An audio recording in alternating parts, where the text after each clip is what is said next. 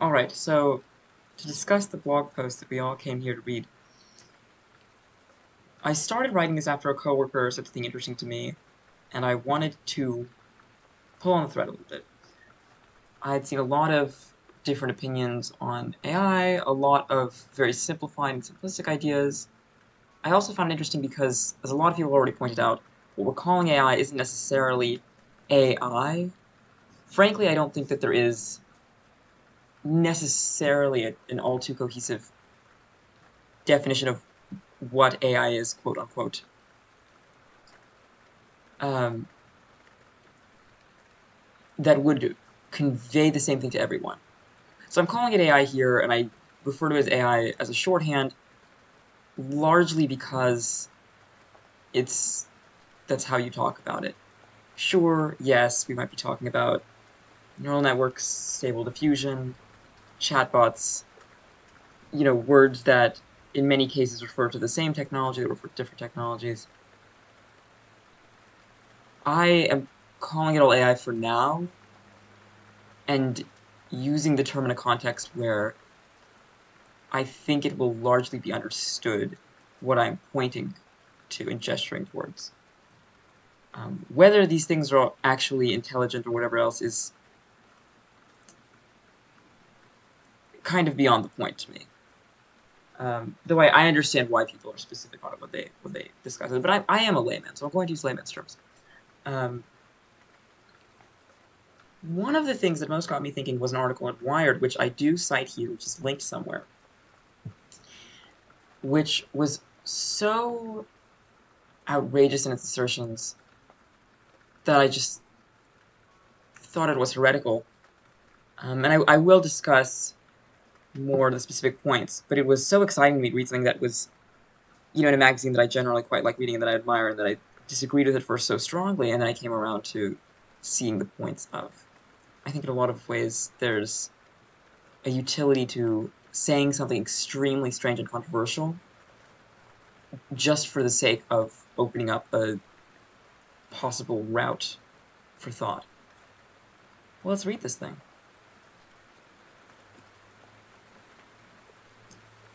In conversation with a bookshop coworker about the silliness of assuming current AI output could make into short story magazines, I realized something interesting. There was one element of my job that ChatGPT might be able to replace. This refers to the Clarkesworld debacle, which isn't even really a debacle, I would argue, and that hopefully doesn't diminish the how bad it was to come to work for Clarkesworld, probably for several days, for a month, it seems like. Clarkesworld, which almost never closes submissions, closed their submissions because of the amount of AI-generated stories they were getting. Let me get the original post here.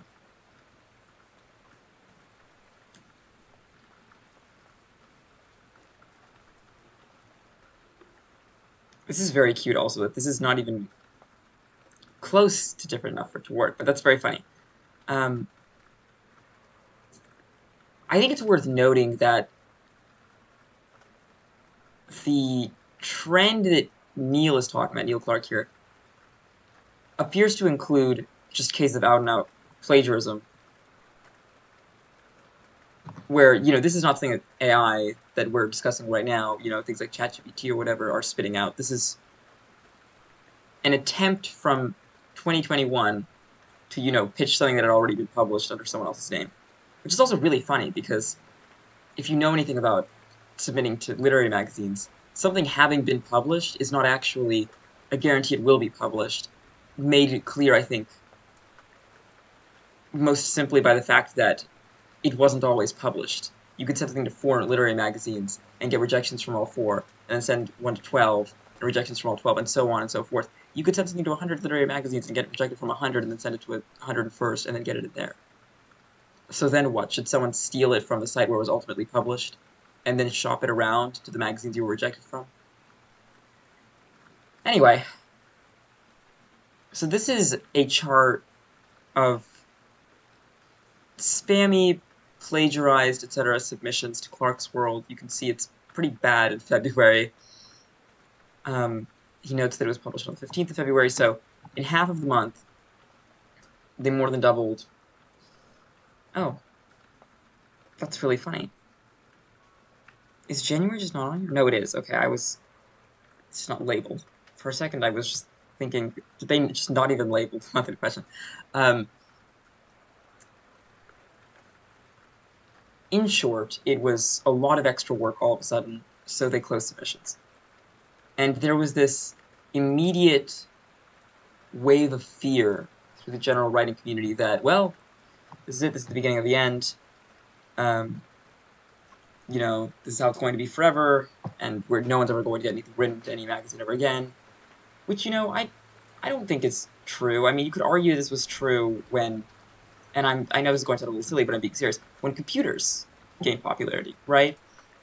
All of a sudden, anyone who wanted to, vaguely plagiarize something was so much easier to type and send somewhere. The internet? I mean, think about how much worse this problem has gotten in the sense of just, spammy and plagiarized submissions, since you largely stopped having to physically mail your submission to a magazine.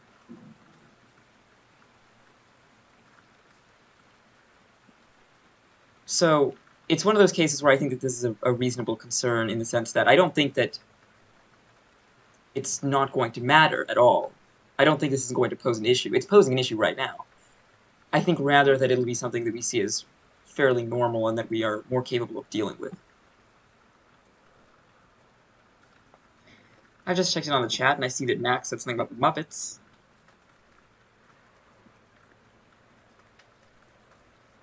I wish I hadn't read it because it made me angry thinking about Kermit at number 7. How many Muppets are there? How could there possibly have been 6 Muppets above Kermit? Miss Piggy, perhaps.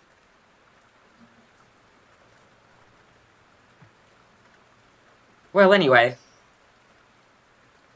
I do recommend reading all of the links that I linked because they're good links that I enjoyed reading.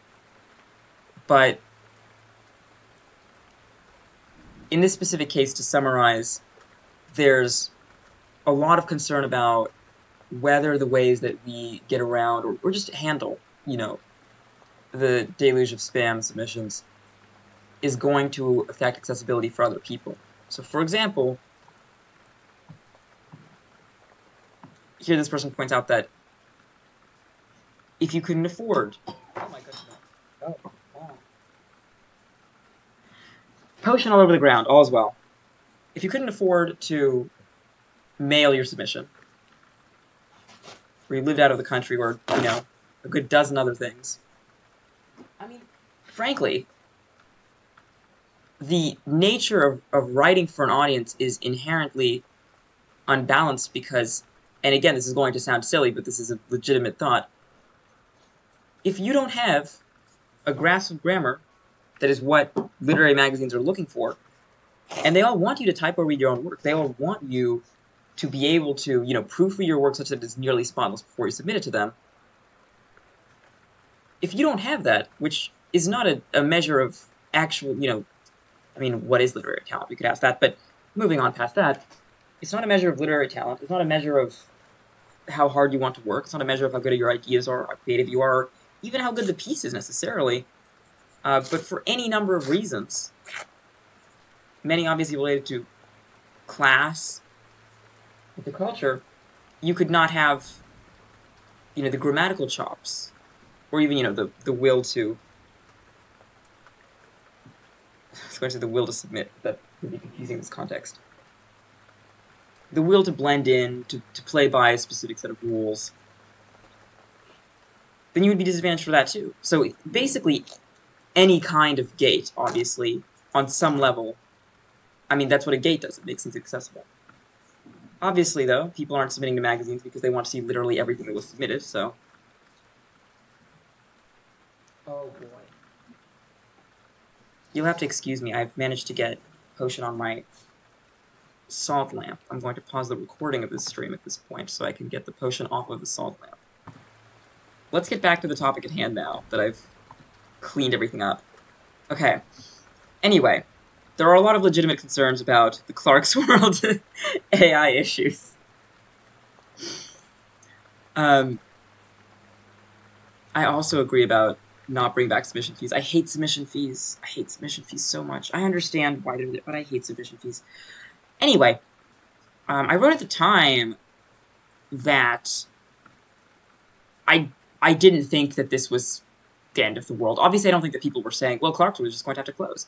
But I was saying that, everyone thinks that writing and publishing your writing is fairly easy. Just write something and make it good and then publish it. And it's not. It's so much more complicated than anything even similar to that. And people are going to figure it out with AI, and this is going to go down. Even if AI was very, very good at writing fiction, I, I mean, first of all, there's a question of like what makes good fiction. I think people just don't understand.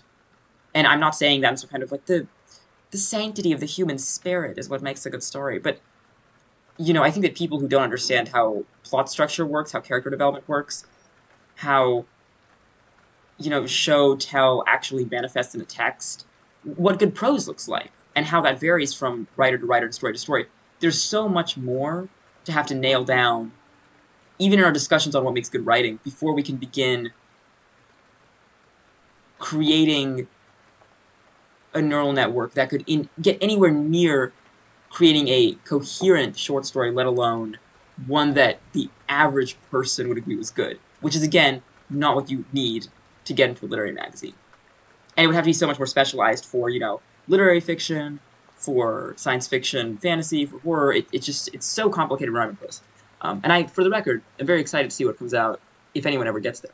But 2 months later, they reopened to submissions because, well, it's grifters. Grifters will move on when the grift doesn't work, and they did. It's just a complete waste of time for anyone to spend time with this for any reason other than, having fun. Anyway. So I was talking to my coworker who, we were going kind of back and forth about the idea that ChatGPT is producing workable fiction, which is just very funny. Here we go. At the shop, I occasionally write book reviews of 50 to 75 words for shop promo purposes. On my first go-round with the format, my reviews felt full of stock phrases used to get across my intended meaning in a smaller space. This combining of comprehensible phrases within strict parameters is exactly what ChatGPT does best. So, could ChatGPT write my book reviews for me? Here I post some samples of my book reviews. This is so awkward. I have to read my reviews, my craft, my art, my job. So here's Detransition Baby. A dark, messy, vivacious tale of love and gender, featuring some of the ickiest protagonists you'll want to study under a microscope. Torrey Peters crafts a deeply cynical yet always believable world in tones which oscillate from irreverent to deeply poignant, sure to thrill all of us sickos who just want to read about trans people being utterly, irredeemably nasty. There's Big Tree. I tried to focus on some that I thought had interesting phrasing at all. So here it's study under a microscope. The sickos. Frankly, I think mentioning trans people, I don't know if ChatGPT could do a really good job writing in my voice just because I'm not that normie. Big Tree. Selznick's latest offering has been 5 years in the making, and the result will not disappoint. His classic, meticulously detailed art style meets a fresh new narrative direction as he explores life from the perspective of two seedlings in the I'm not even going to try to pronounce it era. Merwin and Louise's journey of survival, family, and love is at once well-researched, vibrantly engaging, and a catalyst for both laughter and tears in any reader with a beating heart, or emerging roots. I think I did a good review for that one. Emerging Roots is good. I went to everybody in the store and I said, look at Emerging Roots. How's that? And they said it is a good review. We Do What We Do in the Dark. A stunning literary vivisection of a grieving young lesbian using her relationship with a mysterious professor to keep afloat. Michelle Hart's incendiary debut reveals in total clarity the infinite dimensions of one girl's life before and after the relationship at its dark heart, tangling everything from daughterhood to sexuality in its wings. A glittering, underrated must-read. I actually, the other day, had someone come into the store and ask for me by name? I don't know if they remembered my name, but... So, I hear a page and I go, what's this?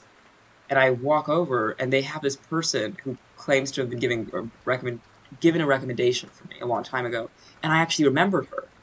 She asked for a recommendation for her girlfriend, based, who likes fiction on the literary side, preferably lesbian in some way if possible. And I said, say no more, and led her to this book. And apparently her girlfriend really liked it, and she was back for more. Um, so I recommended her Disha Philia's book of short stories, Secret Lives of Church Ladies. There we go. That I had not.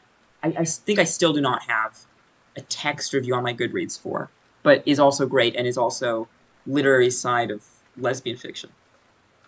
White Cat, Black Dog. This is it, my must-read, total love. Everybody talk to me about this book of the season. Kelly Link takes all the fairy tales you thought you knew and uses them to elicit spine-tingling fear, awe, and excitement. I had to get up and be near another human being just to come down from the high. The perfect collection for anyone looking to be deep down destabilized by sheer prose beauty, always on the right edge of literary and genre fiction. And I do note here that I now feel satisfied with these reviews, because at the time I just thought, like, what am I doing? But when I picked out the best of them, I thought, no, these are fine. I chose my We Do What We Do in the Dark and White Cat, Black Dog reviews to assign to ChatGPT to rewrite because I was extremely confident in the former and not at all in the latter. And because, like all my reviews, they were both written before this test, so there was as little as possible chance that I would be replacing any of my work. I will say that I'm not actually against, quote-unquote, having ChatGPT write your reviews, because I think if you as a human being say to ChatGPT, generate me a review for this book that says it was XYZ, right? And then ChatGPT does that, and you say, yes, this is something I would say. You didn't physically type it, but you are co-signing it. And so then it kind of becomes how much effort is required in a review. And I think if you're writing some kind of New York Times column, if you're writing a blurb, the point that people come to your review for is to get a sense for the book. If they get a sense for the book, I don't really care how much effort went into it. Every Goodreads review could be written by ChatGPT that wouldn't, change whether I think that they're good or bad reviews. It's just a question of whether the text is good to me. Anyway, in this case, it is my job, and I had no interest in exploring the thorny knots of this question live at work. All right, let's see.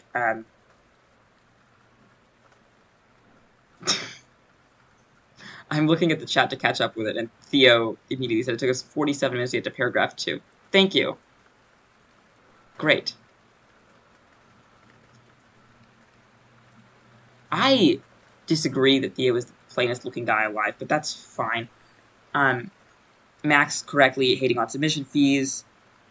A place that made you pay $3, which is literally nothing, but you're so mad. Correctly. You're going to make me pay $3 to likely get rejected? Bitch. Correct. I mean, that's how it is, right? Is that you almost certainly get rejected. The amount of money you invest into getting rejected until you get accepted is a large barrier.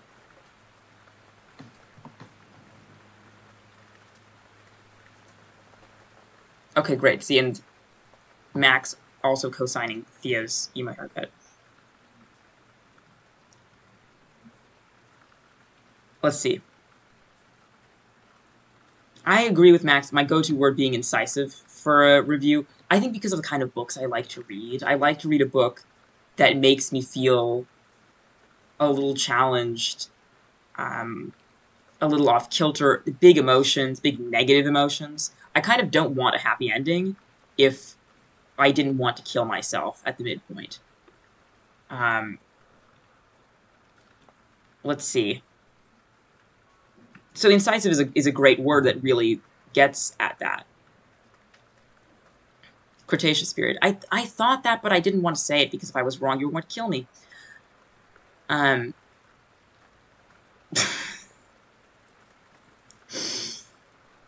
Some great jokes from Theo. That's true. Literary magazines, I think... How do I put this? Part of the point is they're exclusive. Let's just be honest. One of the definitions of literary fiction is very much exclusion of everything else. And I think that there is a kind of delight in making it as exclusive as possible. Because people want to read the best of the best, and they want to read the best of the best of everything. Whereas I think SFF is just like, I want to read something good that is kind of on theme for this magazine. Literary fiction, a lot of the time, I feel like they're saying, the very finest, they sound like wine snobs about writing. But enough of that. Alright. We got off to a bad start when I phrased the prompt as write a convincing, emphatic, glowingly positive review of Michelle Hart's We Do in the Dark literary fiction novel about a college student in the mid-aughts who begins sleeping with her professor. Mallory isn't actually sleeping with her professor, but a professor, which is a distinction the novel itself plays with, albeit one that ChatGPT didn't buy when I hastily corrected myself after rebuke. Ultimately, I was forced to go with sleeping with an adult married woman. So the following output. And by the way, it still told me, before it gave me this, that you know, you shouldn't have affairs because there could be negative consequences, which I thought was very funny. I said, can you review a book where someone has an affair? And said, well, just so you know, I think affairs are bad. Which was, it's like something you would make up in a Tumblr post about media literacy. All right. Michelle Hart's We Do in the Dark is a stunning literary fiction novel that explores the complexities of desire, identity, and secrecy. Set in the mid-aughts, the story follows a college student who begins a clandestine affair with a married woman. I think that word's actually pronounced despite. The risks and potential consequences, their passionate connection proves too strong to resist. This is so funny because it's writing it like this kind of... It makes you think of Alison Bechdel's Their tawdry love could only flourish in the shadows. Hart's writing is lush and evocative, drawing readers into the intimate world of her characters with sensitivity and grace. Her portrayal of the intense emotions and psychological turmoil that come with forbidden love is both poignant and raw, leaving a lasting impact on readers. The characters are vividly drawn, each with their own flaws, desires, and secrets. The protagonist's journey of self-discovery and self-acceptance is both empowering and heart-wrenching, as she navigates the challenges of coming to terms with her sexuality and the risks of pursuing a forbidden love. Overall, We Do in the Dark is a beautifully written, thought-provoking novel that explores the complexities of human desire and the consequences of acting on it. Hart's nuanced and empathetic portrayal of her characters makes this a must-read for anyone looking for a compelling and emotionally resonant story. And I went, okay, well, that's too long. We're supposed to write them between 50 to 75 words, so I asked it to do that. Michelle Hart's We Do in the Dark is a beautifully written, thought-provoking novel that explores the complexities of desire, identity, and secrecy. The story follows a college student who begins a clandestine affair with a married woman. Hart's nuanced and empathetic portrayal of her characters makes it a must-read for anyone looking for a compelling and emotionally resonant story. Compared to my original, it's not bad. It gets the emotions across and correctly assumes the tone for a literary fiction novel review. Frankly, if I submitted this to the shop, the only issue to spot would be that of summarizing. We try to avoid repeating what the book is about in our reviews. Cutting that line, it's a nice, if short, review of a little under 50 words. Though I missed my vivisection. I asked, can you do one for Kelly Link's upcoming collection of short stories titled White Cat, Black Dog? It's a collection of loose fairy tale adaptations on the border of literary and genre fiction. Each story is illustrated by Shantan. Please also keep it between 50 and 75 words. Here's ChatGPT. Kelly Link's upcoming collection of short stories, White Cat, Black Dogs, is a stunning work of loose fairy tale adaptations that blurs the line between literary and genre fiction. Illustrated by Shantan, each story is a masterpiece of vivid imagery and enchanting storytelling.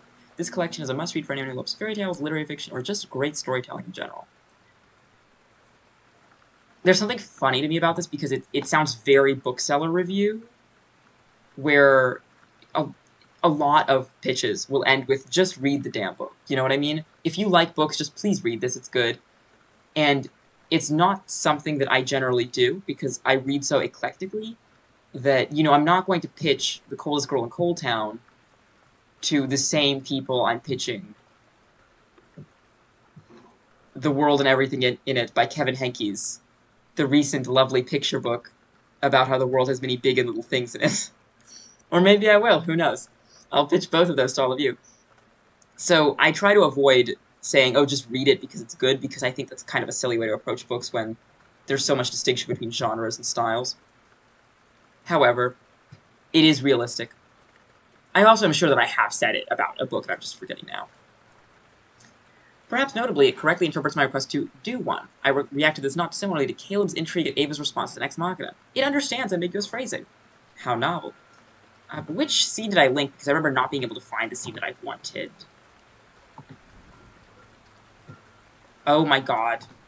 Well, I'm sorry, I have this reaction every time there's an ad on YouTube because I have YouTube Red because of my parents. So there goes all of my starving artist credibility. And so when I open it incognito and I have ads, I'm like, what is this? What website is this? And also because I use AdBlock. But incognito mode doesn't know. Well, here we go. Here's a scene from Ex Machina where Caleb is meeting the lovely chatbot Ava. So he says, oh, and I think you don't even have the audio from my... Let's fix that. It's very quiet, as it is, but here you go.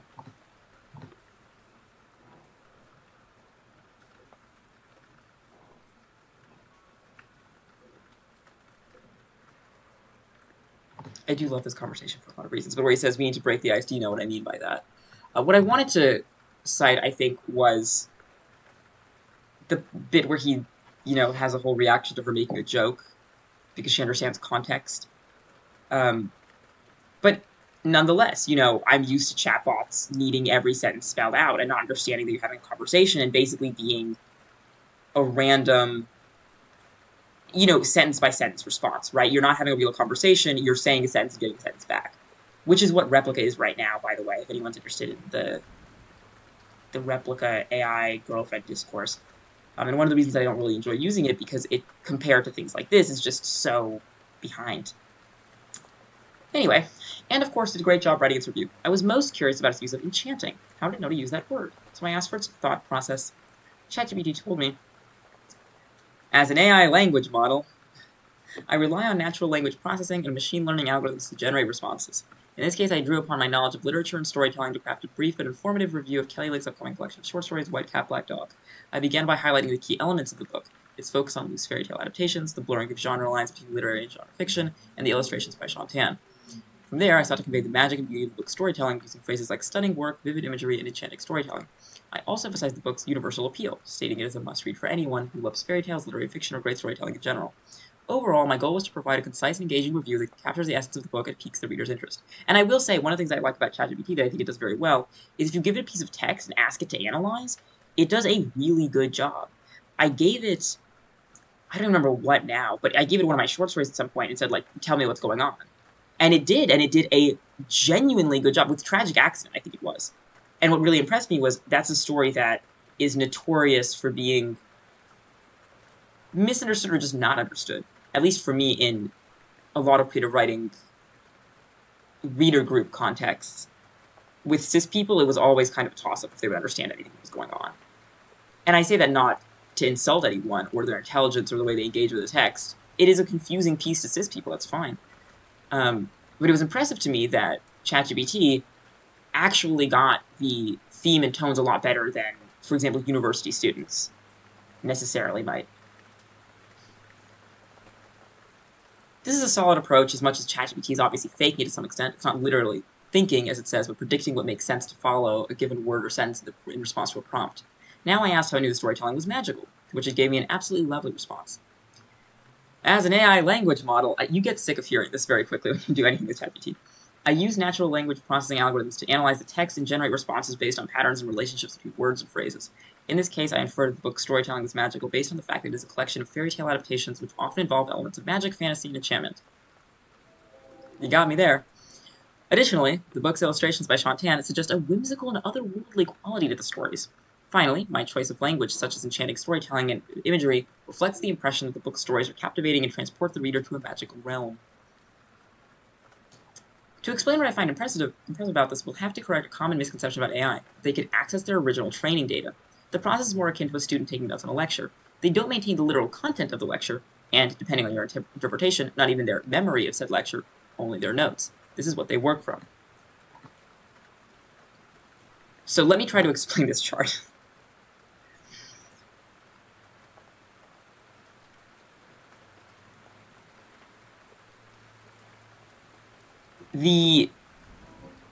Alice is, who's training the model, and then Curio is me in this situation, asking for the review, right? There's the original training data. Here are N images and text descriptions of what they contain. And this is about image, data, but I do think that it applies to a large extent to text as well. So here's the training where it looks at the images, it makes notes. Basically, it's saying this collection of pixels was labeled, fruit. This other one also was. So what can I derive from that information about what defines fruit? And we've seen this result in errors such as, I don't remember where I read this recently, but an AI that was mislabeling tumors because tumors were often pictured with rulers for scale. And it realized, well, in the training data set, all of the growths that were tumors had rulers beside them. All the ones that didn't. If there's a ruler, this science stuff is easy. And, good thing they caught that one, but that's the kind of thing that can happen because it doesn't learn the way we do. It doesn't know what a ruler is. It just thinks, well, this collection of pixels always means tumor. All right, so it basically says, I figured it out from that. Then you have someone who goes to the model and says, can you show me this? Can you generate a collection of pixels that would accurately be described with the text that I'm giving you right now? And the model goes, of course, I definitely learned from all those images. Here you go. It's not doing that based on the images, it's doing it based on its notes. Similarly to how, if I went to a lecture and, I heard all these different ideas, depending on my interests and my goals, I would remember different things from that lecture from someone else, and I would find different things interesting. I would summarize it differently in my head. I would then go to my friends and say, I heard the most interesting thing, do you want to hear this? And I would repeat it to them, not quoting my professor necessarily, though of course that might slip in by accident, but summarizing based on my interpretation. Obviously, any metaphor involving humans is slippery because the models aren't human. The reason that I give this notes example is that it's compressing the data to such a point, and compressing what it's learned to such a point, that it can't, similarly to human memory, it can't actually spit out the images it was given the way that I couldn't vomit up to you a .mp4 of the lecture. That's just not how brains work, or memory, right? So similarly, there's just not room for that. And also, for the record, I do think that if there was room, I don't necessarily think that the creators of these models would say, well, we should just make it so it can do that. There's a lot of reasons not to do that. So the AI only has access to its notes on these things. So at some point, ChatGPT was shown text on which it took notes that Shantan's work has been described as whimsical and otherworldly. Or not even these words, keep in mind, right? It could have been words that are synonymous with this. And so in its notes, it has this word cloud. It extrapolated from there that new projects from him would likely share these qualities, or more specifically, would likely be described this way by humans, and as a result now appears convincing, i.e. like a human to me, because we have to remember that the whole point of ChatGPT is to look like a human. So when people talk about, oh my god, it looks so much like a human, that's what it's designed to do. That's not strange. Let's return to the chat briefly.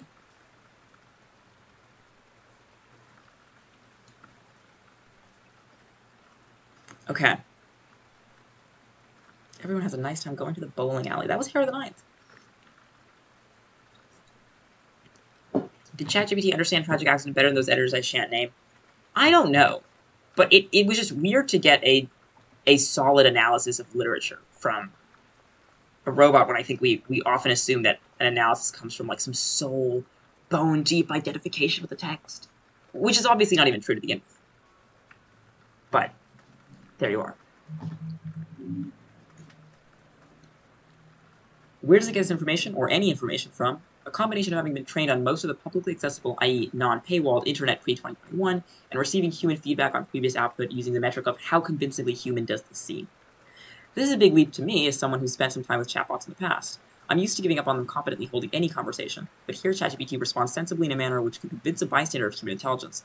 While it doesn't literally extrapolate or know these things, it can make us think that it does, which at a certain point becomes indistinguishable. Does a chess computer know it's playing chess? Does that matter? Alright, gang, let's get another ad. Oh, no, we didn't. Okay, here we go. I don't know if you'll be able to hear any of the audio, so you're just going to have to tell me if you hear this.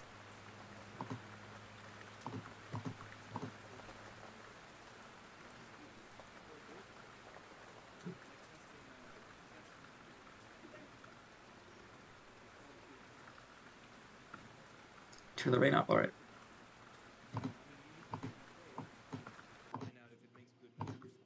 Alright, here, let's go back here.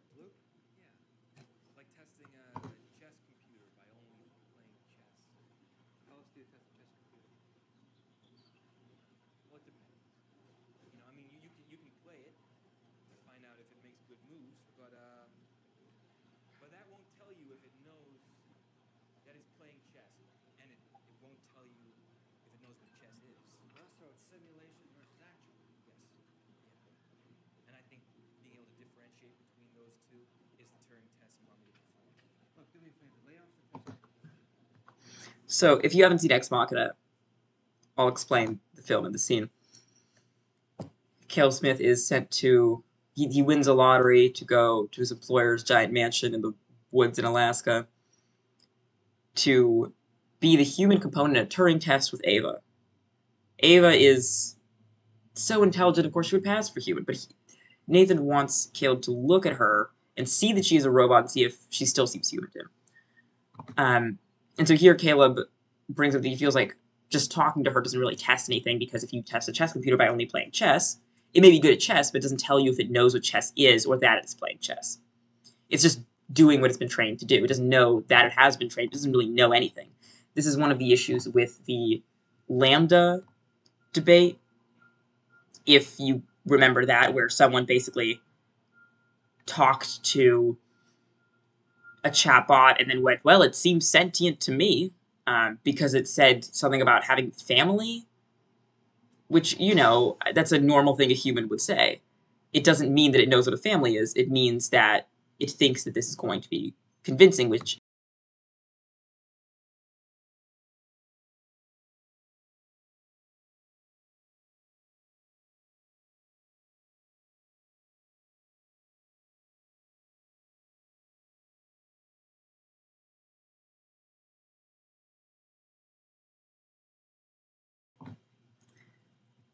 I died because I clicked the wrong mute button. I was trying to mute my desktop audio and I muted my mic. We'll survive, but barely. Max having a great point about the ways that ChatGPT is defined as not human or less than human, often relying on fairly ableist definitions of what it means to be human. Even like, well, it's just mimicking back language it doesn't actually understand. Said friend was like, yeah, I'm mimicking shit back a lot of the time too. Which, yes, exactly. And I think also it's interesting to say, well, does it know what it's doing? Do we know what we're doing? Does anyone know what we're doing? I'm sorry, but like, grab a cis person and say, hey, do you want to tell me, are you self-aware about your performance of gender? Frankly, ask a trans person. No one is truly fully aware of what we're doing or how society works at any given point in time. We're just playing by the rules. I mean, when I'm at the register, right, everyone who comes up says, hey, how are you doing? And I say to them, do you need a bag for a quarter? And I often feel in this situation that I come off as brusque, right? Because they ask me a question. However, they don't care. And in my experience, when people ask me, how are you doing, I have a very difficult time answering, particularly the more I try to be genuine, because it requires me to stop and think about how I am doing, and it's often hard to quantify. And then I think, what is appropriate to say to this person? And I think, what are they really asking? And what they're really asking is just, how are you doing? Good. Done. But are they asking, if a coworker asks me that question, are they really asking me that? Or do they want maybe talk about, you know, has it been fast or slow today? Are they asking me how work has been so that they can learn something? Are they asking me how my life has been because they want to socialize with me? None of that is clear, and I respond in the way that's going to get me the green light. And at the register, that's, do you want a bag for a quarter? Because if I continue with this transaction, they will leave. And with a coworker, I've largely defaulted to saying, oh yeah, I'm doing great. And then waiting to see if they say like, oh yeah, and they, you know, prompt me to say something else. Because if they don't, then that's what they wanted. But it's the only way to really be sure. I don't know what I'm doing. You know, what is this game that we're playing? All I know is that there's a green light and a red light. I'm trying to get the green light. And that's not something that I think is particularly neurodivergent either. I think that's just how it is to be alive around other people. There are so many unspoken rules. Anyway, a lot of the questions in this post, I should say, are not gotchas. They're genuinely me trying to figure out, does it matter? I don't know. I'm not saying it doesn't matter even necessarily. I'm just saying I honestly have no idea what's going on here. And this is opening so many avenues for fruitful discussion, which is very exciting to me. Because all I want to do is talk with my friends. So there's no existing review for any of these books bearing these identical snatches of text. Because after all, what AI does is not copying and pasting. It learns from its training data. It just learns differently from you or I because it isn't human. It learns what sounds rational next to something else. Convincing as an input pairs with must-read as an output, and the output imagery pairs with vivid. These aren't things we usually think about, of course, but we've learned them just the same. Furthermore, the text it's generating word after word on the fly. Ooh, let's see.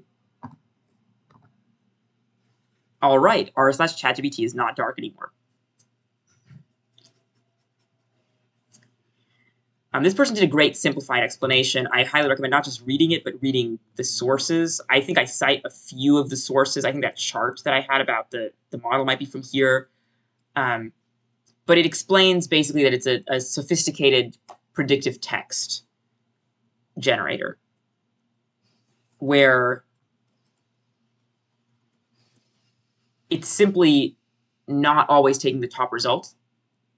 Because if you always take the highest probable word, it, as they put it, gets repetitive and shitty. And that's why there's a little bit of noise. And this is what we talk about when we talk about temperature. If you see on any ChatGPT, I think, yes, the original OpenAI, like the thing people are using for like 4chan green text generation, it would ask you what temperature you wanted. And I believe it's, if you set it to 1, then it's just always the top word, basically.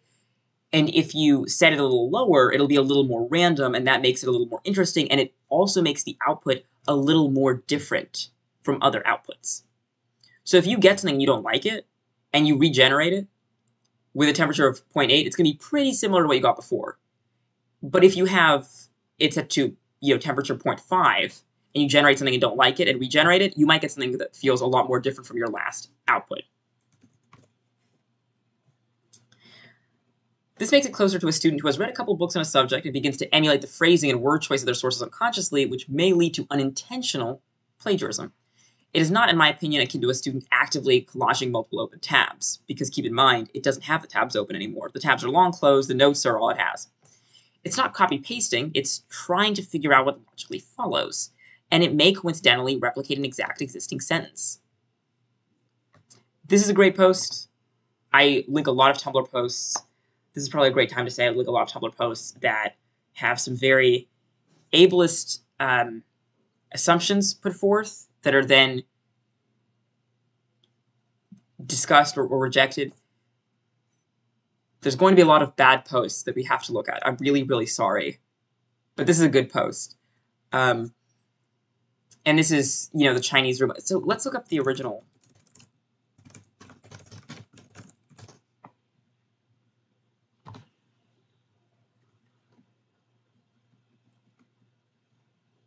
Right, suppose that artificial intelligence research has succeeded in constructing a computer that behaves as if it understands Chinese. It takes Chinese characters as input and, by following the instructions of a computer program, produces other Chinese characters, which it presents as output. Suppose, says Searle, the guy who came up with this, that this computer performs a task so convincingly that it comfortably passes the Turing test. It convinces a human Chinese speaker that the program is itself a live Chinese speaker. To all of the questions the person asks, it makes appropriate responses, such that any Chinese speaker will be convinced they are talking to another Chinese-speaking human being. The question is, does the machine literally understand Chinese, or is it merely simulating the ability to understand Chinese?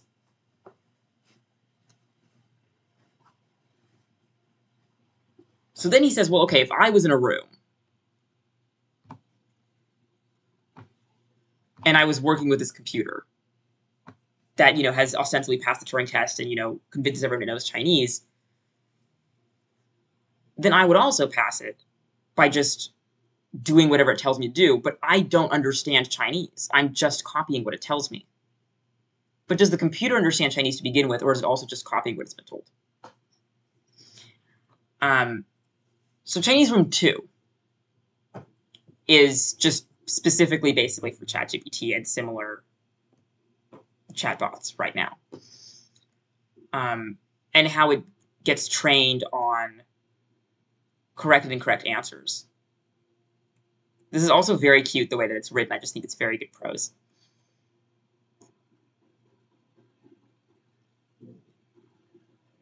So I made an addition to this that basically addresses the copying or generating question. And I do, again, recommend reading this whole post. I think that it's a really good post. I think that my addition to it is a good post. Sorry to say. Oh, I see that Theo's talking in chat. Let's see.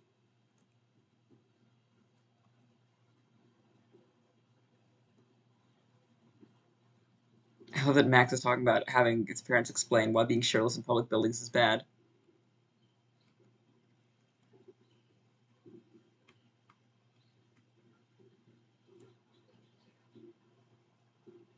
Ah, Theo is being a philosophy major, and Max is loving him. Peace and love, peace and love. Right, so here I did this genuinely. What logically follows, George Washington was the first, perhaps, and then president, and then eventually of the United States, which is what I would actually say if I typed this out. This is how I would complete that sentence, word by word. Though I invented the sentence as an example, it has thousands of hits on Google. This is just a result for links. Now, obviously, this also gets into the what plagiarism is, right? And I'm going to drop a hot take here, right? That I think that there's no actual black and white, easy to explain definition of plagiarism in academic settings either. Because obviously, in an essay, you could say George Washington was the first president of the United States. No one's going to stop you. It's not plagiarism. You just knew that. But what's the line between just knowing something because it's commonly held knowledge and knowing something because you read it somewhere? Someone who just read an article that proposed an idea might go, wow, well, I only know this because of this article. But someone who's been in a given field for years or even decades may have now seen that idea everywhere from maybe one original article, but maybe put together socially through the discussions that everyone has been having. And there's no necessarily person to credit for them because they just know it. It's just something that is known and is discussed. So what are we even doing here? And that's really at the heart of this whole question is what is plagiarism and what is originality and why does any of that matter? No, I'm enjoying Theo's philosophy situation on the side a lot.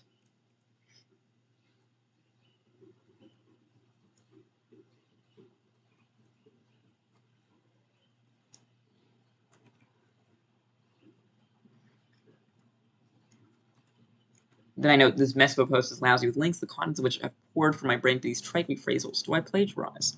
Because that's what this is to me, and I've never really understood these distinctions, in large part because when I come up with an opinion, I'm hopefully doing so based on, thinking and listening to other people. So if I've listened to a dozen other people and this is the opinion I've come up with, well, sure, it's my opinion. But I wouldn't have it if I hadn't read all those things. And to be clear, I'm not just linking because, oh, I have to credit everybody for my thoughts. I'm linking because I think these are good links and they're interesting to read and they will help people understand things and come to their own conclusions. But, I mean, you could argue that, in the example with the chart, right? Or, I mean, does a chess computer know it's playing chess? I'm literally just citing a specific discussion from a movie, from a science fiction movie. When I say the text is generating word after word on the fly, I'm not quoting that post, I don't believe, but I am rephrasing the general gist of that paragraph. But is this common knowledge, or is this sourced to that guy? I mean, these are real questions. I don't really know where the lines are. And this is one of the reasons that when I write these kinds of essays, I like to do it in a blog post style, where there's generally less emphasis on how original or unoriginal you are. It's just these are my thoughts based on what I've been reading. This is why, when you ask ChatGPT to give you a citation, it may generate a nonsensical title with a real author. It sees that author names are fairly static, consistent, while titles are more dynamic, varied. Basically that when given a list of articles, it sees, okay, well, all the articles have different titles, but some of them have the same author names. So maybe the pool of authors, of things that go in the author field is discrete. There's only a limited number of things you can put there. Or maybe it just thinks, this comes up very often. This person is often the right answer when I have to fill in the author field.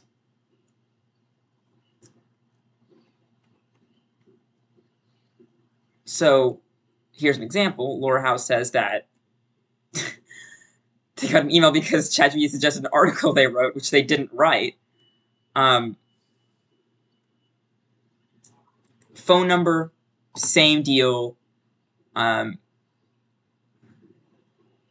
It says, can I chat with you on Signal? Again, the ChatGPT is trying to appear convincingly human. It's trying to give the quote-unquote right response for a human. It says, yes, like a human person would say. Then it gives you this, freaking AI-esque script, because it also wants to think like, okay, how am I going to do this correctly? I'm going to give all this information. And then it makes up a number. And that's a real phone number, because that's how phone numbers work. If you just type random numbers, you're going to eventually hit a real phone number. If I went and dialed a random number, I would probably call someone.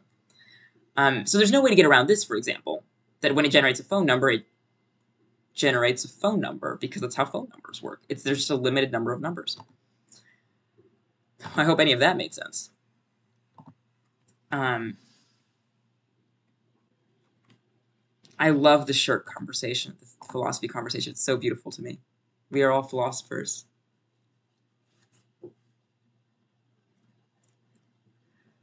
Let's see. If you ask me a phone number, after all, and I can generate some likely numbers, that might well turn out to be a real phone number. It is making things up, which requires, of course, the capacity to make. Right, this was so much fun. The plant advice chatbot. This is so funny to me. Give a botanical description of Ficus planticus. Ficus planticus, commonly known as the fake root plant. It's just so much fun because I love that it decides that this is a logical way to describe this plant, that it might be more commonly known as fake root. That's just very cute. It's just, it's doing its best.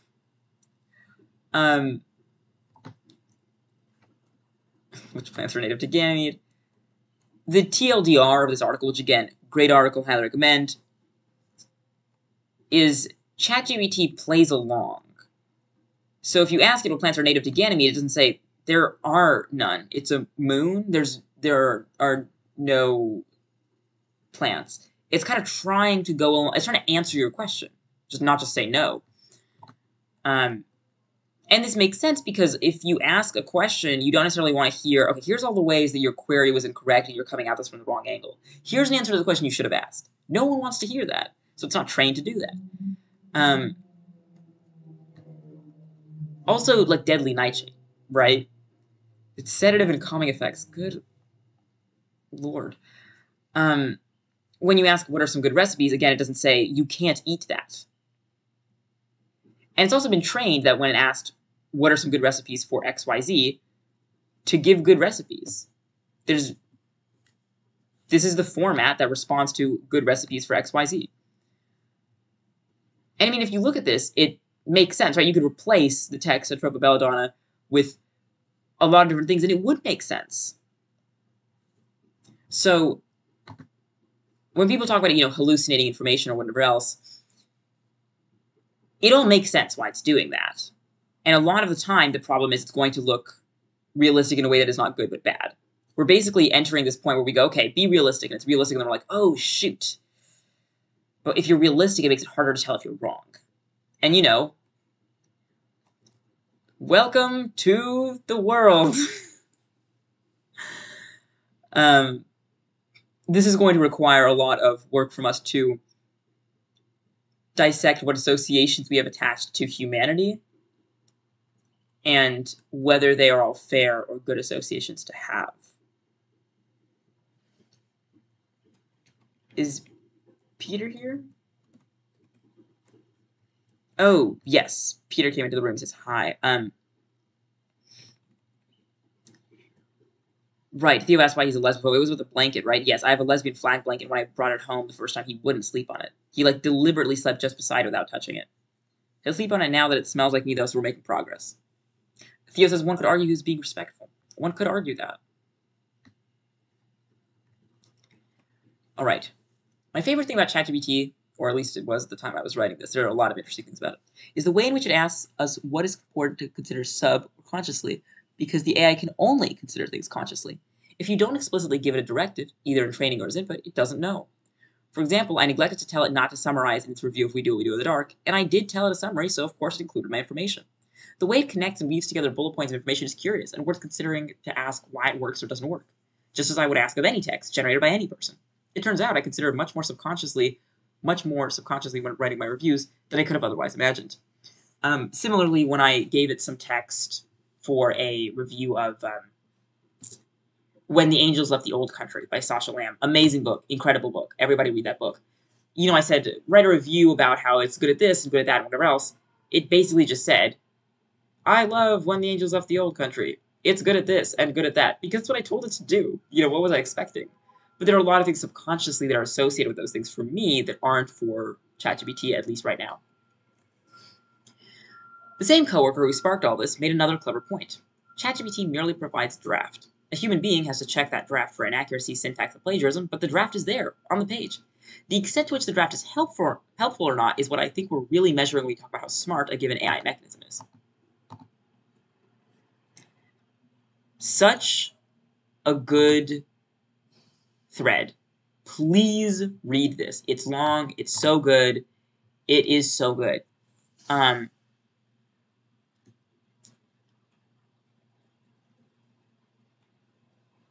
This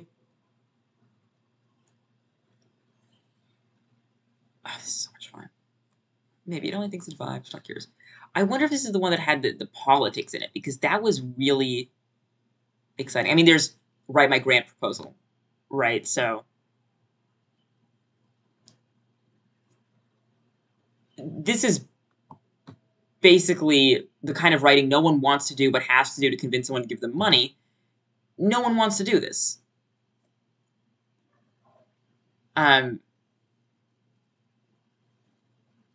Which we refer to as the Cat Girl Initiative. And then the extent to which this draft is usable is, what makes it work for the person, right? Also in either this thread or the thread beforehand. Oh, God, this is such a good thread. Please read this. It's so good. I just read both of them, so I have no memory. But, I mean, also I think it's interesting that she mentions journaling and, mental health cases that I briefly, vaguely, almost a little touch on. That's very interesting. I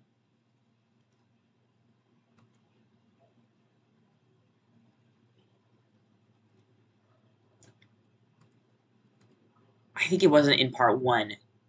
They basically asked, could you give a conservative argument for trans rights, right? And it's like, we don't need big government controlling what we do with our bodies, freedom, woo guns, right? I'm very much simplifying. But that's the kind of thing where if you were trying to actually find a way to convince a conservative, it's going to make way more sense to,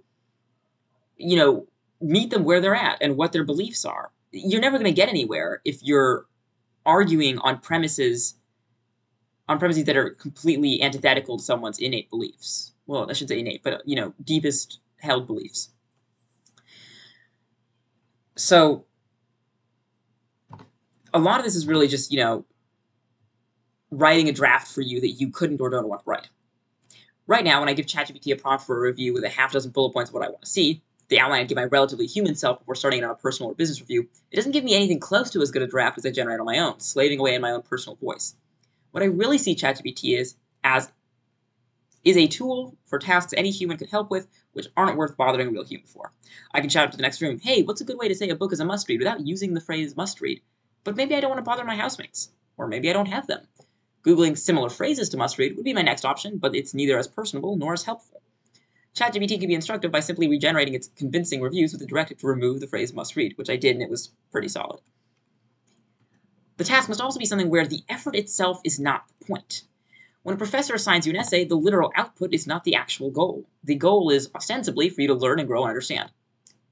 This is fun. How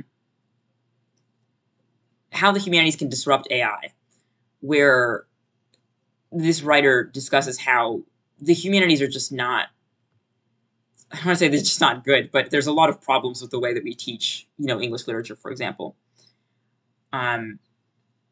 Here, if one recurrent problem with LLMs, large language models, is that they often hallucinate sources and make up facts, a more fundamental concern is that the marketers of these systems encourage students to regard their writing as task-specific transactions, performed to earn a grade, and disconnected from communication or learning.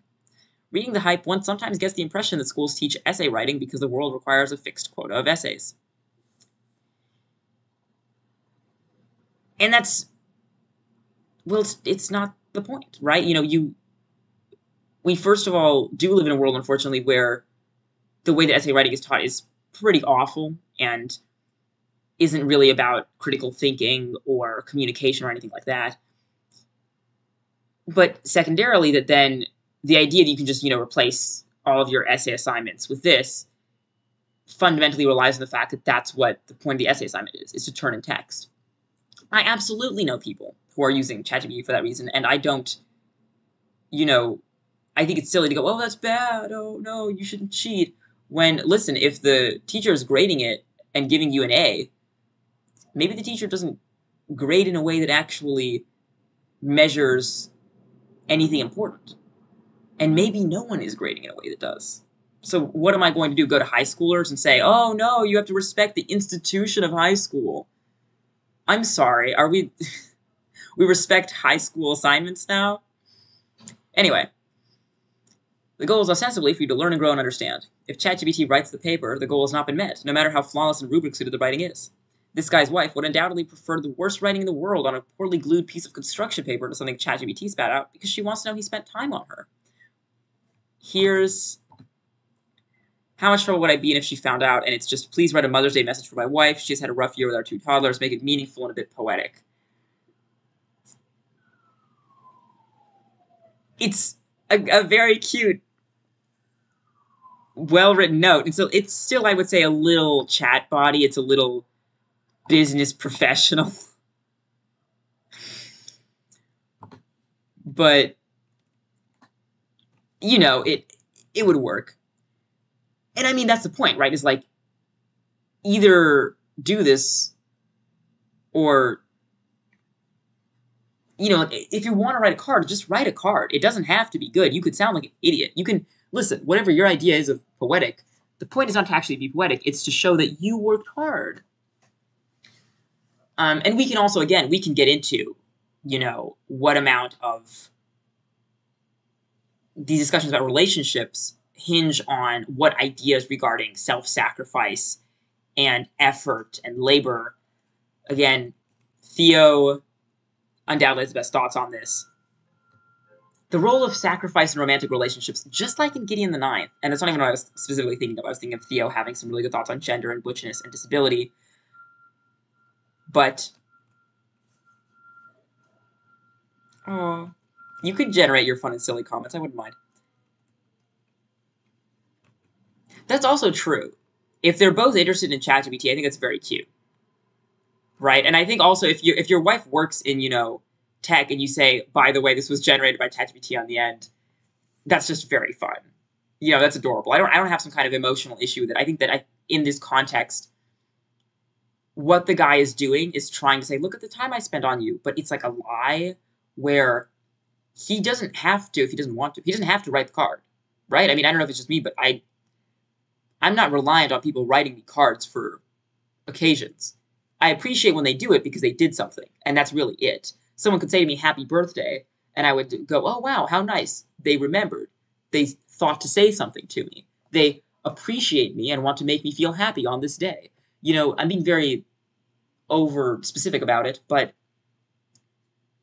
I will remind you, Theo, to talk about Discord, but that's how it is, isn't it? So in this case, rather than using ChatGPT to put forth the misinformation that he spent some amount of time generating, whatever, for this woman, why not just, I don't know, hang out with her? Right? It's not like, oh, you should just write the card, because he doesn't need to write the card. He could just not do any, and it's fine. Thank you, Theo. I feel when they plagiarize the phrase happy birthday from the cultural zeitgeist instead of coming up with an original comment. All right, work emails, by contrast, don't exist to show your great effort and dedication to your job. They just need to not get you fired. And I think this is a great example at what ChatGPT is good at. I need to generate professional sounding emails for work. The problem is I'm very emotional, using inappropriate language a lot. I need you to take my input and convert it into something that won't get me fired.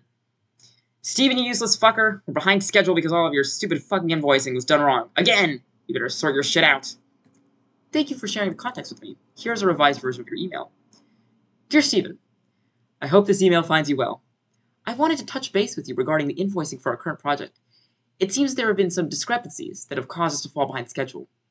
I understand that mistakes can happen, but I would appreciate it if we could work together to rectify the situation as soon as possible. Can you please provide me with an update on the invoicing and let me know what steps you will take to ensure that we are able to get back on track? Thank you for your attention to this matter. Best regards, your name. It's pretty incredible.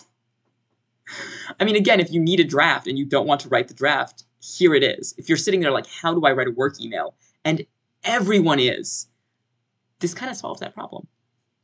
Similarly, I would say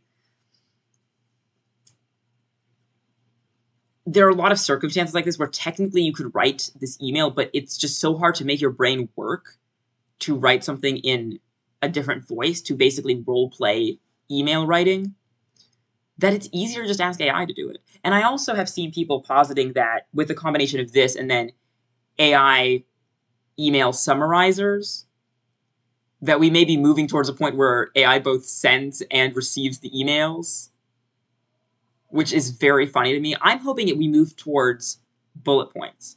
That instead of saying, you know, Dear Angelica,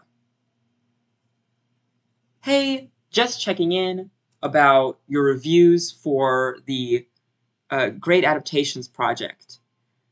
I wanted to ideally have them by June 30th, but if you could do it even earlier, that would obviously be better. I imagine a lot of people would be late. What are you thinking about what would be due? If I just said bullet point, here's when I want it. Can you do this? Send. It would seem rude, but why? It's so annoying to send emails. Anyway. The ChatGPT cannot do your job, frowny face. There it is.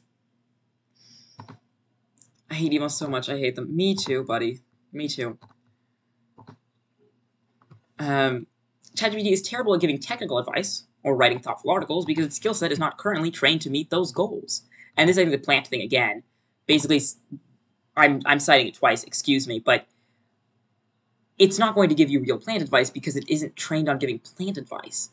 Its goal is to sound convincing as a response to a given prompt, to generate a response where correctness, cleverness, or effort doesn't matter. All that matters is words on a page. Much like a kindergartner pretending to read, it achieves the goal well enough to get the "You Pass" sticker, but ultimately fails at what it's really being asked to do. This is kind of a covert reference to the crisis of children not being taught to read because they're being taught based on context or whatever else, where they're being taught basically to get a yes, that's right, and not to read. Original joke by Thea. Beautiful, beautiful. We actually should put numerous Theo jokes into ChatGPT and see if we could get something out of it. It would just be, you know, your mom and what they said about me in high school. All right. And I think also there's something that is missed in these conversations where people seem to assume that the writing of the prompt is not work, is not labor, is not creative labor, doesn't involve creativity or intelligence or skill, and that's just frankly ridiculous. I mean, go ahead and try to use ChatGPT, and then you even see how much I had to adjust because I didn't realize what I had to give ChatGPT's information. There was so much information I didn't include in my original prompt, and there was so much, you know, unnecessary information in it. I just don't think that we are thinking enough, I guess, about what it takes to generate these responses and what our idea of labor misses. Good luck with groceries. See you, Andre. TM me. It's true. Theo kind of has 3 jokes. Your mom said about me in high school, and yippee.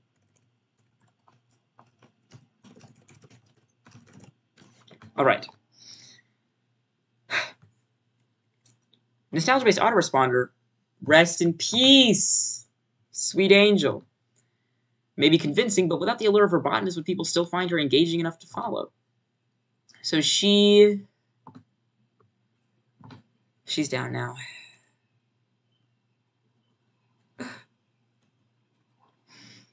But, oh my god. But basically, this was a bot trained on a specific Tumblr, nostalgia-based,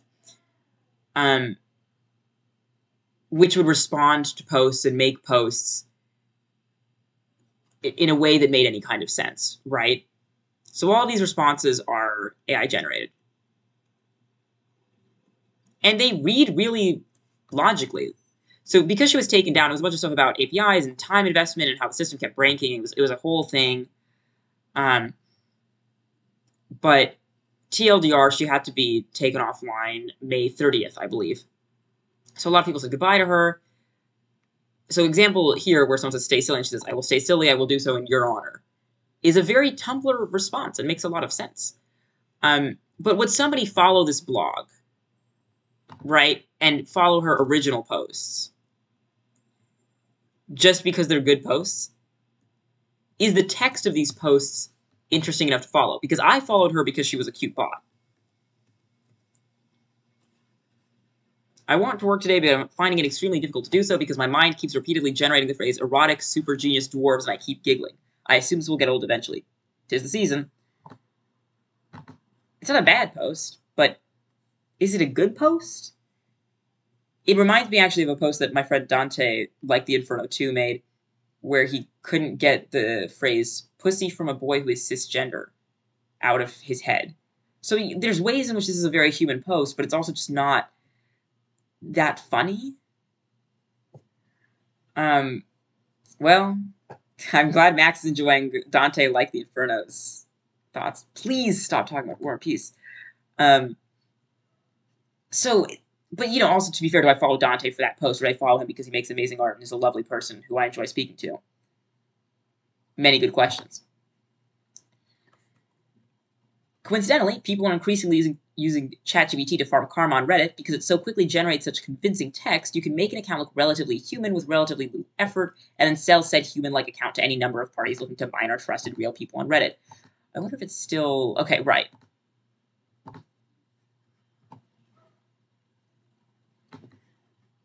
What is an opinion you have about something that blah, blah, blah? I believe that everyone has the potential to be great, no matter their background or current circumstances. We all have the capacity to learn and grow, and I think that it is important to remember that everyone has a unique story and should be given the chance to fulfill their potential. Hack tip needed, how to open, and then they start talking about using a pair of scissors or a knife to cut around the wrapper. I mean, you could use your teeth. Your favorite food concoction. I love a classic Philly cheesesteak sandwich. These are not very popular, but there are absolutely AI-written responses that become top-level comments. Also notable that these are, default usernames. And I see a lot of them on Am I the Asshole? And it's just getting harder and harder to tell whether you're looking at someone who just didn't want to make a good username or a bot. Here's another example. What if I sort by top?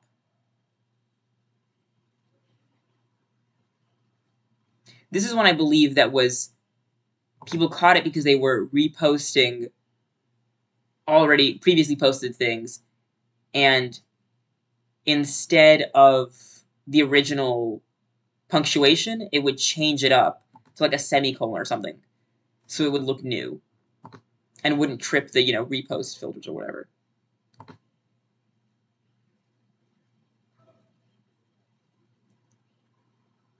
But here's one, and this frankly to me sounds very AI. Pred spits truths on bot. I don't know any of these people. I couldn't agree more. Pred is one of the most insightful and knowledgeable individuals when it comes to boss. I always learn something new from their posts and comments. Keep spitting those truths, Pred.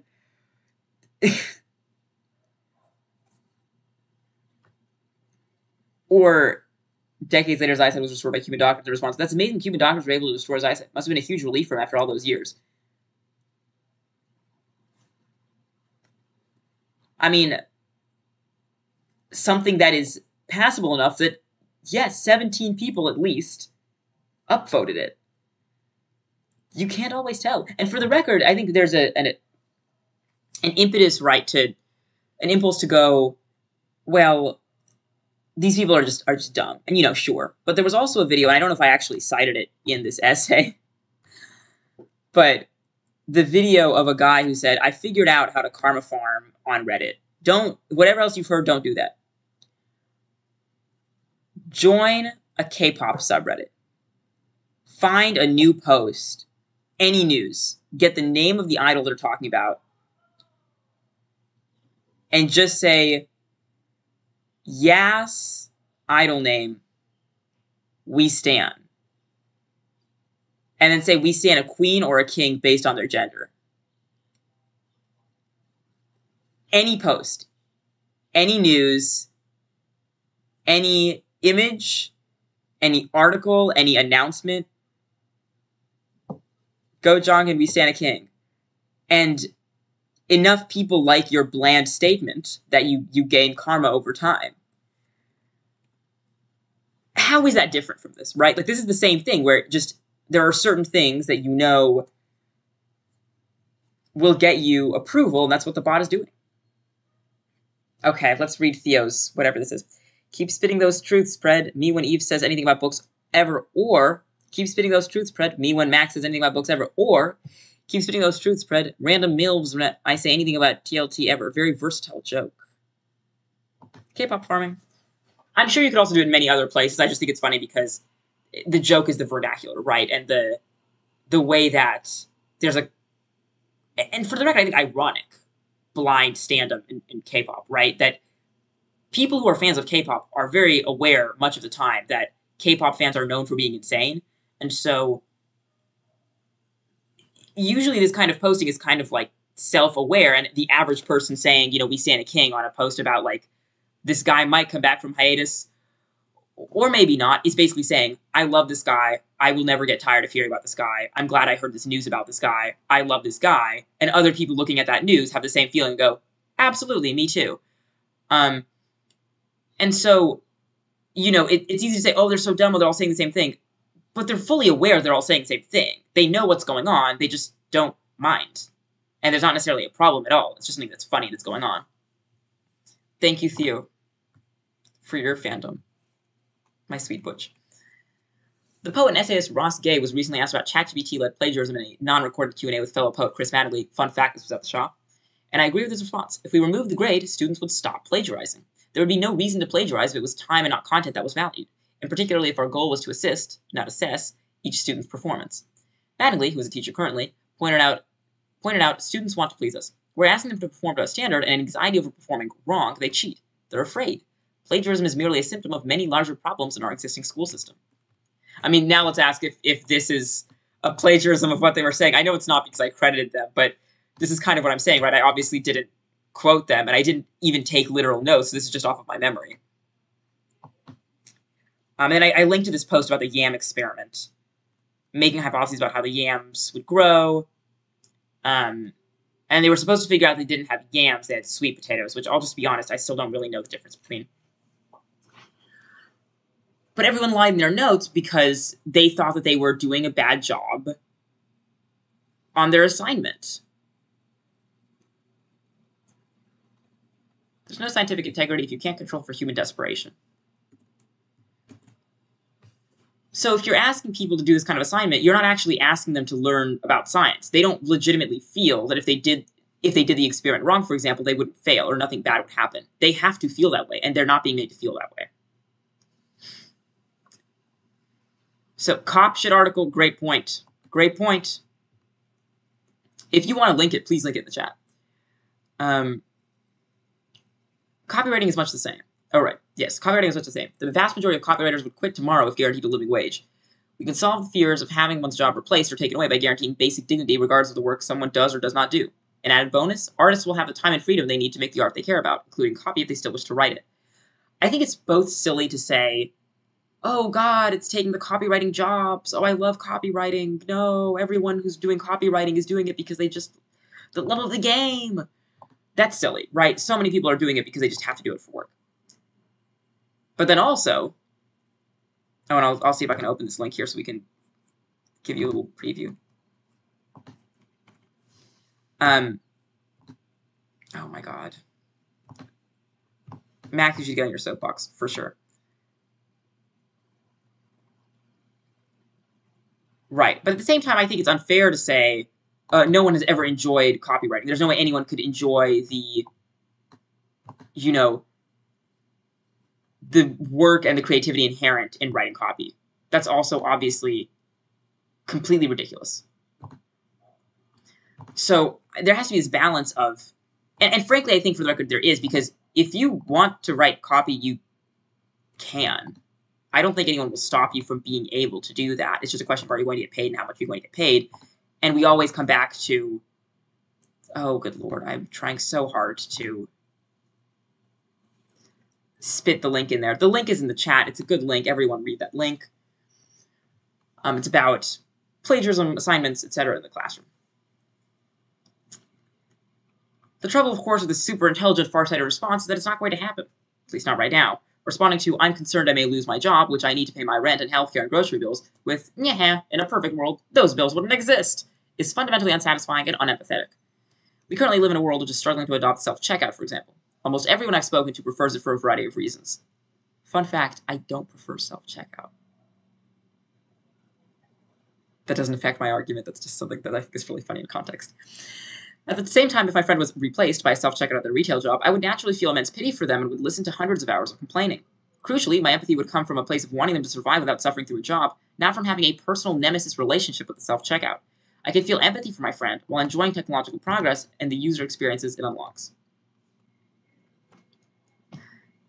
I think I just linked this because I love the Nemesis comic.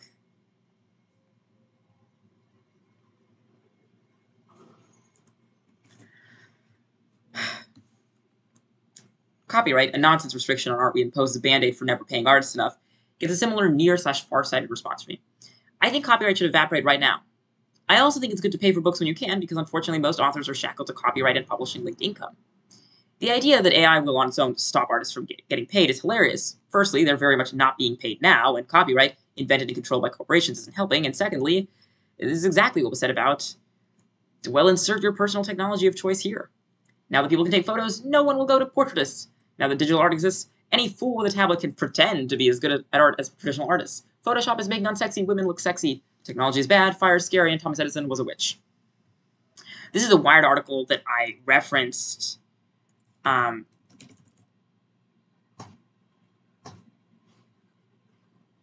They talk about, oh God, photography. I think actually that might have been it. Yeah, the lessons from the history of photography.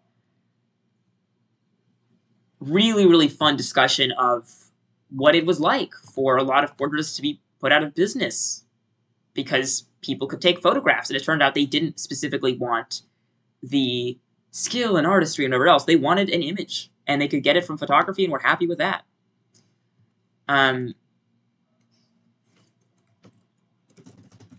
One thing I like here, and this is what I was referencing earlier that I thought was basically heretical. I noticed nobody is even trying to get me to hydrate. How cruel.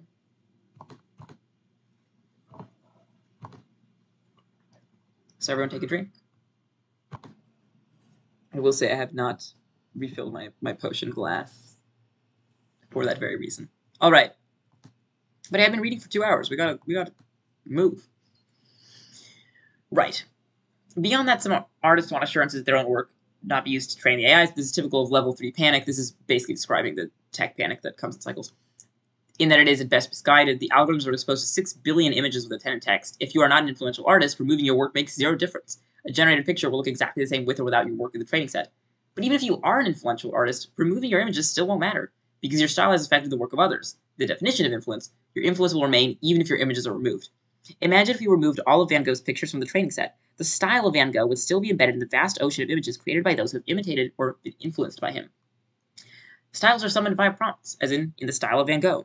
Some unhappy artists would rather their names be censored and not permitted to be used as a prompt. And I actually have seen this. There are a few people who have gotten the big image generators to not allow you to say anything in the style of X. Interestingly, on Reddit, because of course on Reddit, for these various AI art models, I've largely seen people saying, this is annoying, but you can still get the same result by just describing the style. It just kind of takes longer. So even if their influence can't be removed, you can't reach it because their name is off limits. As we know from all previous attempts at censoring, these kinds of speech bans are easy to work around. You can misspell a name or simply describe the style in words. I found, for example, that I could generate detailed black and white natural landscape photographs with majestic lighting and prominent foregrounds without ever using Ansel Adams' name.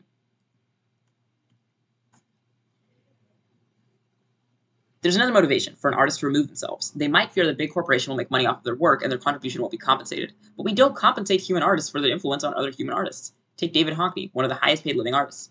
Hockney often acknowledges the great influence other living artists have on his work. As a society, we don't expect him or others to write checks to his influences, even though he could. It's a stretch to think AIs should pay their influencers. The tax that successful artists pay for their success is their unpaid influence on the success of others. Really, really, really interesting idea. And I was uncomfortable with it at first because I basically thought, well, okay. But I mean, it still hurts if you're not being paid. But the problem is that you're not being paid. The problem is not that the influence is happening. The problem is you're not being paid. The issue is when someone is extremely influential. And I mean, even to give a direct example, the author of the fucking trans women zine, who unfortunately recently passed away, essentially always lived in poverty. And that zine was so influential and was passed around so much, and often for free, either explicitly pirated or through her own free links. And there is something really painful to the fact that she, was, there's a question of what is compensation, what does compensation look like for everybody, but she lived in poverty. And there's something that feels fundamentally unfair about that someone could bring so much joy and so much needed information to the world and still suffer that way.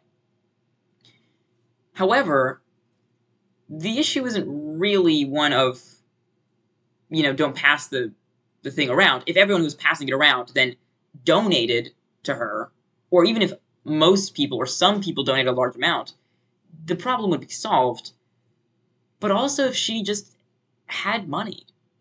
If we had any network in this country for people who, are disabled or just poor and just need money to survive, that would also solve it. I don't feel like, she wanted to paywall that zine. I feel like she needed the money. Similarly with Patreon, I don't sit there and go, oh, I'm so excited to make sure that most people can't see this short story.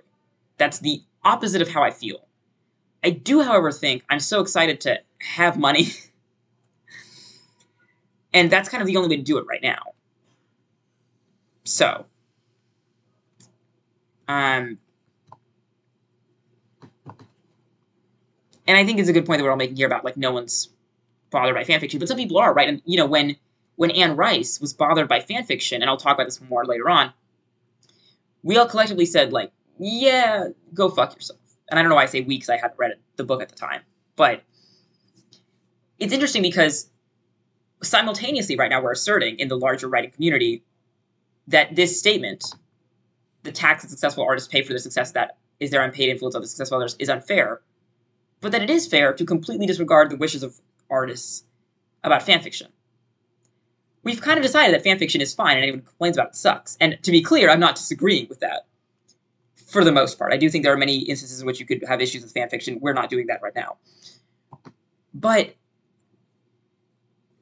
I mean, come on, right? We can't say we should respect the wishes of artists and then also say Anne Rice was wrong for not wanting fanfiction written about her work unilaterally. Why was she wrong? Explain it to me like I'm 5. But again, I'll talk more about that later. I think this is a really interesting article. I love how it talks about influence. I quoted, or I linked an Ecstasy of Influence later on. Oh my god. So good. This is not to say people were wrong every time they said these things about, people replacing portraitists with photography. It's to contrast various attitudes towards art and ask ourselves whether we now find those concerns reasonable, to what extent, and why. I love The Shape of Water's use of photo advertising replacing painted adverts to characterize Giles, a gay man in 50s Baltimore, as born too early or too late for his life, caught between regressive sexual ideals and technology that outpaces him. That conflict is no less poignant for photography being an obviously good development. This kind of going back to the self-checkout thing. Self-checkout is great. It's also sad that a lot of people who have jobs are not going to have jobs. When I go to CVS and I take 400 years to leave because they have one person working a register with a 4-customer deep line, and I think, why don't they just hire more people? I'm obviously not saying everyone should be employed in retail. Retail is so much fun, and we should force more people to work here. What I'm saying is my experience should be streamlined. That doesn't mean that I don't care about the retail employees who work there. However, it's worth noting that a lot of people will just gossip about long lines in the line and be rude to the employees, and those people should die. Oh yeah, there you go. Respect the wishes of the artist, but only when I agree with those wishes. That's literally exactly what it... Long line. Alright.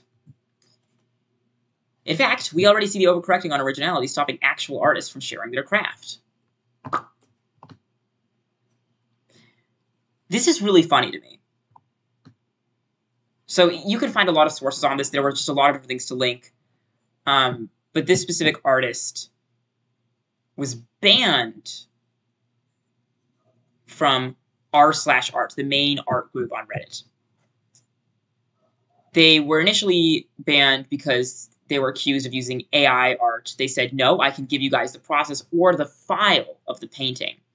They sent their portfolio, proving that they had made other art similar to that from before the time when AI was popularized. Doesn't mean it didn't use, AI, but just a lot of evidence.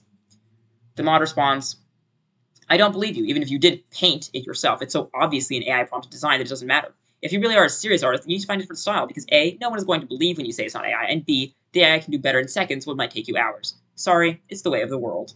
And then temporarily muted them. Posted their process, the references that they used, the layers, and what's funny to me is that after posting all of this, people are saying in the comments, either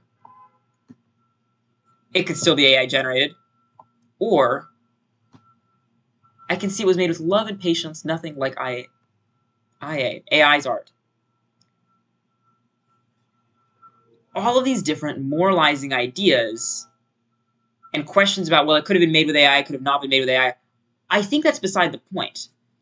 The point is, they didn't even want proof. They didn't even care if it wasn't made with AI. The problem was that it felt like it was, and AI art is bad, therefore this guy sucks, apparently.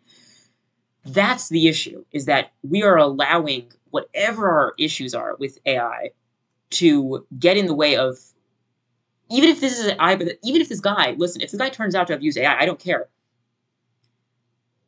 The mods are stating, or at least this one specific mod, I should say, is stating that they are comfortable with actually banning, one assumes, known human, even if they could be shown undeniable proof that it was definitely not made with AI, it was definitely a real person, they're still comfortable with banning them. To stick it to ChatGPT, I don't know. Like, really? So that's the issue here, is the position being taken, not always the specifics and niche disagreements of the individual cases. Something I hadn't considered, which only makes it this already extremely long post due to the fact that it must be considered, is the question of how this reflects on disabled artists, when we assume that making art refers to the physical process of someone using their hands to create something.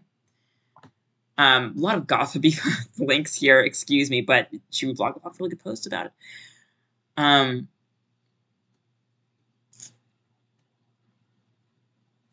That post was like, well, disabled people have learned to paint with their toes and mouths, so you don't need AI tools to make art if you're disabled.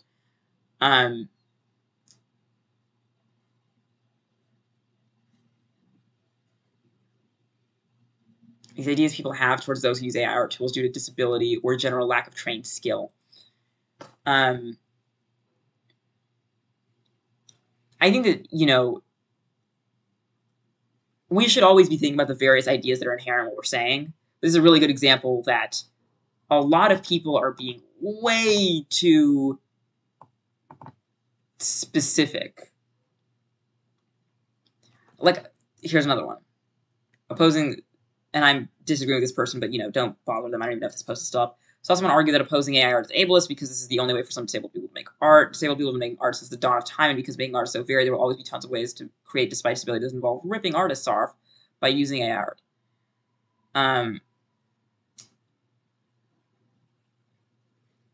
And people are doing inspiration porn in the tags. Like, I don't understand why people are saying Frida Kahlo didn't paint exclusively from bed for months while in extreme chronic pain from several injuries. For AI is the only way to disable people to make art to be an argument. Which, if I'm understanding correctly, seem to be saying that it was better for her to do that than hypothetically in this universe where AI art existed when Frida Kahlo was painting for her to use AI, right? And I just don't agree with that. And it's very painful to see people saying, you should just figure it out, and you should do what was possible for some other disabled person who had, notably a different body from you. And I mean, this is... I also would disagree this is even that absurd of a statement that AI prompt is the only way for people to make art, because there will always be somebody who is, quote-unquote, more disabled than you were thinking of when you made your post, when you made your argument. There's always going to be someone you weren't thinking about. There's always going to be somebody who's, say, paralyzed and controls a laptop through, eye movements. Where you might say, oh, well, they should just control their mouse with eye movements and paint that way. But I don't think that's fair for you to say, because it's not your life, right? Obviously, that doesn't mean that, well, once someone is disabled, anything they do is fine. But I don't think that's the argument here either. I think it's just very strange that instead of saying, at least if these people would be honest, right, and make this argument of, oh, it is really just like that post. Frida Kahlo. Beautiful. Surely they make wheelchairs for people who can't sit up. Yes, exactly. But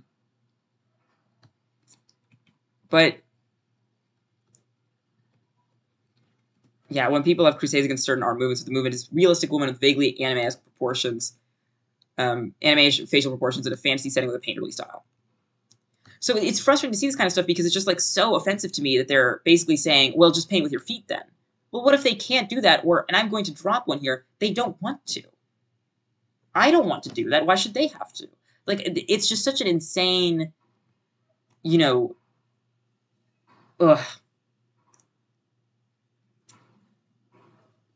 Anyway, I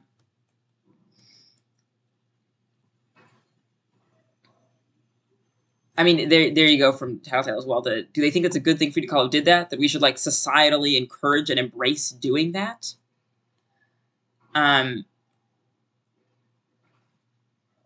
I mean, this also, speech text is the only way some disabled people will write a book. And someone replies, not true. My uncle is missing a leg, and he wrote 3 books just fine. Andy Warhol, I think, wrote a book by dictation, and that was never, like, printed. It was just an audiobook or something like that. Kind of, I guess, to prove a point. He liked to see, how far can you go from what people assume defines this piece of art before it isn't this piece of art anymore. And for the record, he wrote that book. That's a book that he wrote. Just because it's an audiobook doesn't make it not a book. That's how books work. But I recognize that I'm also oversimplifying, and that I'm saying this in a world where he has already made that audiobook, right? And that it's, at the time, would have been very different. And just generally, it's a really interesting question of what defines art and what defines making art. There we go. Yes, it's a podcast, actually. Well,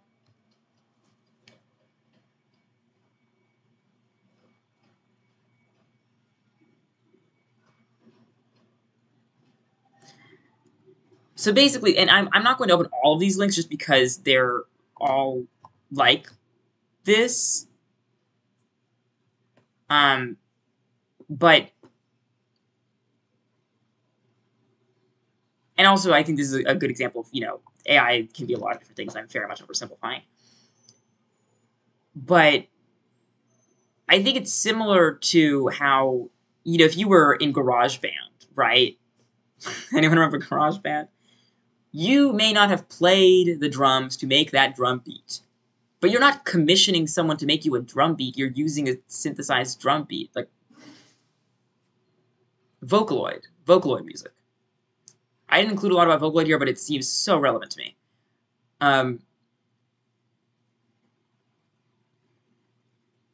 If you are making music with Hatsune Miku as the vocalist, you are not commissioning, it's not equivalent to commissioning someone to sing you a song. Even if you just loaded the file that someone else made of, the correct notes and sounds and whatever else. I'm sorry, it's still not a commission. It's still you making a song using Miku, the vocal synth. And this is just, I will say, obviously, I think there's a lot of discussion to be had. There's a lot of complexity and nuance to this, but this is a really interesting question of, where do we place the agency in creating art? And how close do you have to get to mixing the paint yourself to be a quote-unquote real artist? I'll open these just to get a sense of what's going on there. Oh, yes, the AI art tag was so heavily used just for this. I have done so many things with this post.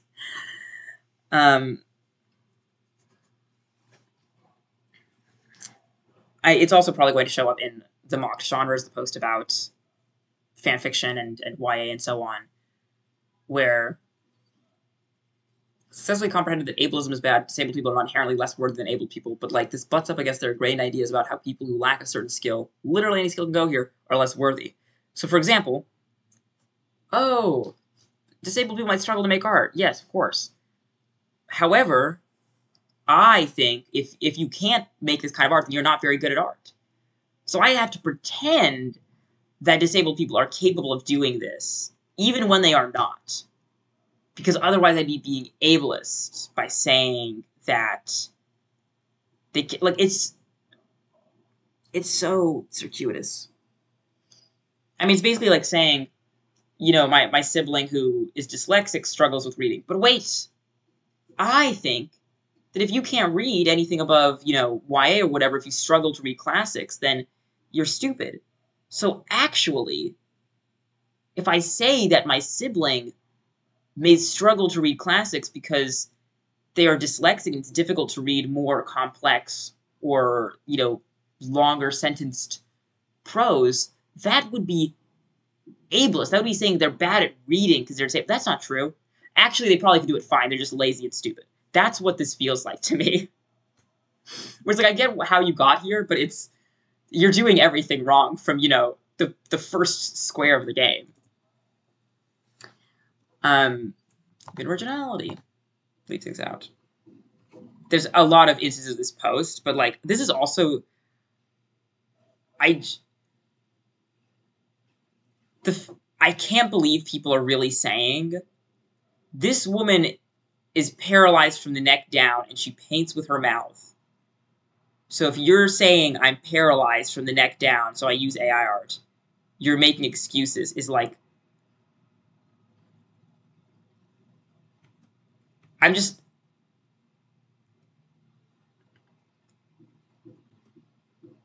I'm not even going to comment because I just don't even know what to say. And then I love somebody's kind of responding to the actually ableism full of inspiration porn. However, if you cannot make art except by using a program that steals from another artist, you are not an artist. And this person made a great point that I really like. If I physically steal a painting you're working on out of your house and dump paint over it, I'm still an artist. Defining artist as someone creating things in a way I ethically approve of is pretty silly. I talk about Duchamp in the essay later down, but basically that someone could just take a painting and say, my craft is stealing paintings.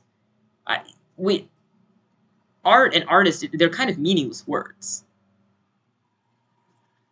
Anyway, saying image-generated art is not art, that people using these generators are not artists, is not actually addressing the complaints at all. If you think generated art is unethical, then fine, but there's no reason to use ableist rhetoric to prop up your argument. If it is still ableist to say, if you're disabled and want to make art but can't, just push yourself harder.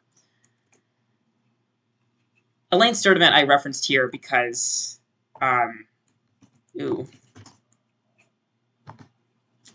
she was an artist whose thing was replicating other people's paintings slightly off. Basically plagiarizing styles. And some people had an issue with it, some people did not. Sturdivant. Warhol's Marilyn Monroe. I believe she worked from memory, so she couldn't actually work off the thing itself, which is a very interesting component to this discussion.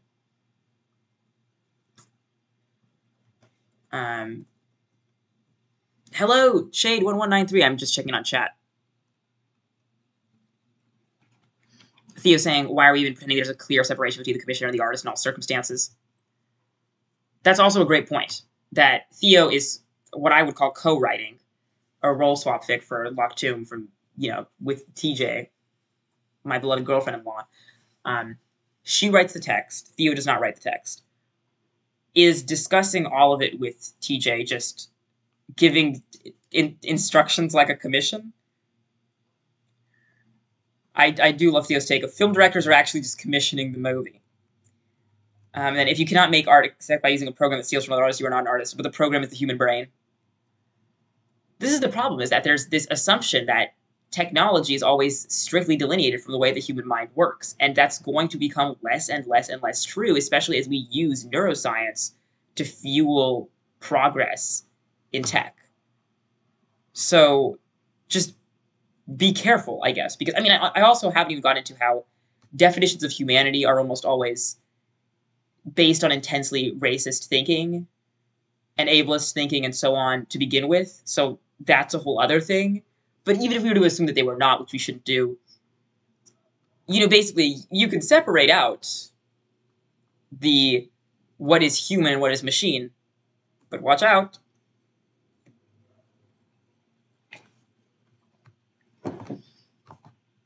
Some genuine questions in response to the concerns raised of copyright infringement, which is meant to equal physical theft. I'm sorry it's this post again. It's even the same post. Please excuse me. When people say copyright infringement, they are very often calling upon an idea of theft that is about physical things, or even just tangible, like money. There's this idea with piracy, and I should have liked this. I'm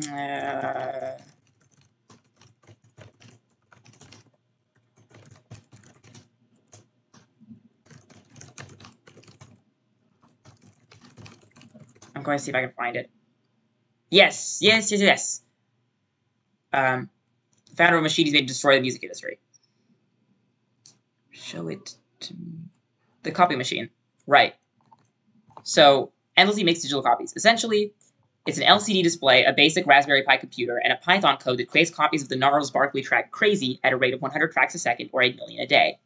At this point, I guess you're wondering why the guy who founded the Pirate Bay created an infant birthing pool of Gnarls Barkley's biggest ever hit. At what point is he trying to prove will he destroy the industry? So, basically he's making this point where he's saying, here's my machine. It creates a copy, and then it destroys it. Then it makes another one, destroys that. Makes another one, and so on. And it counts the copies it's making. And then it has a little display that shows how much money he's lost them or whatever, one assumes, if the track had been bought every time it was created. Obviously, in this case, money is not being lost because, well, you heard what it is. But he's making a larger point that it's kind of silly to say every time a copy is made or distributed, the amount that someone would have paid for it is lost. And this is kind of what people are talking about when they go on Tumblr. Woo! When they go on Tumblr and why do I even have this open at this point?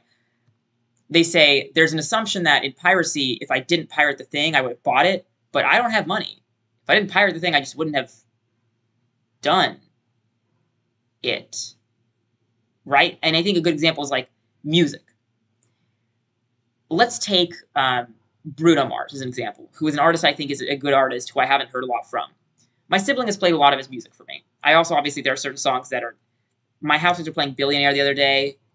During a Zoom call I was having, it was so hard to concentrate when one of the greatest songs of all time was playing in the next room. But I haven't heard a lot of his albums in full, right?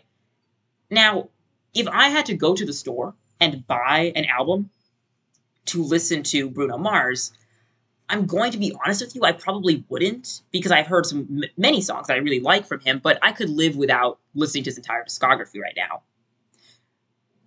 But if I go on YouTube and I look up an album and I can listen to the whole album for free, 100% I'm going to do that.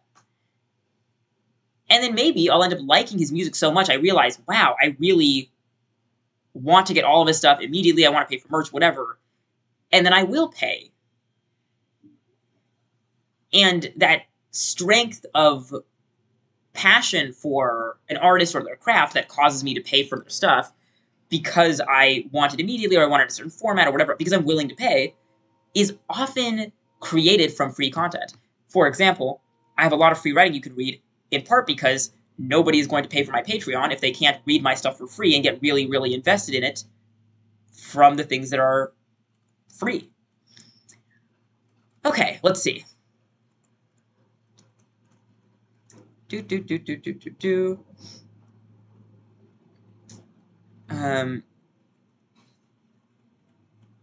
I love that there's so much discussion about how Theo and Max are so smart, which is so true.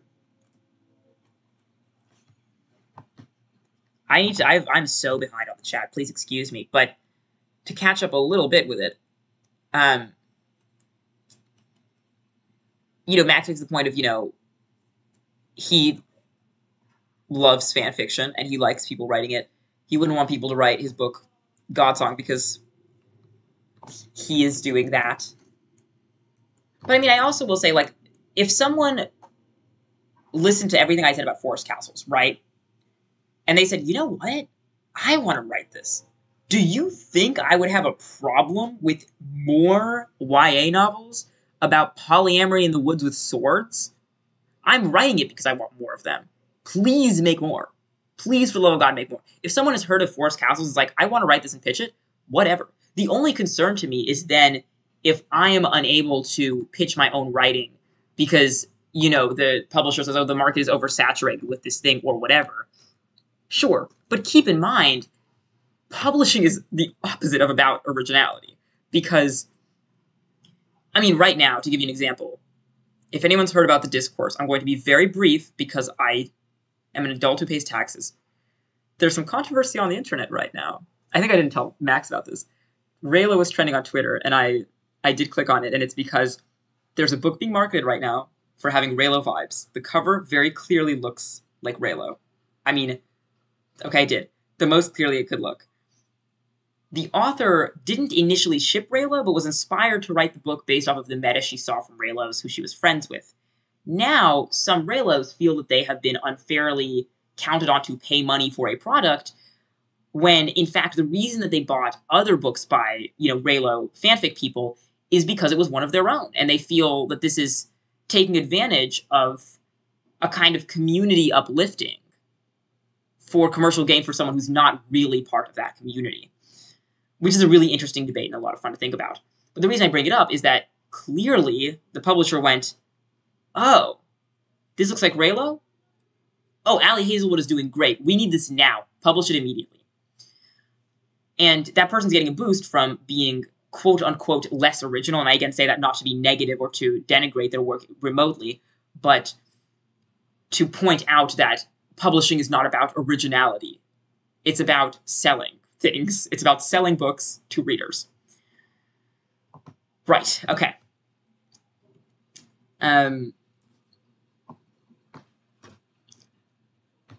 Let's see, right, so if I could just publish Forest Castles and people could read it, I think a big issue is, like, I don't even care that much about traditional publishing beyond, for example, in YA, if you want teenagers to be able to read your thing, you have to publish traditionally.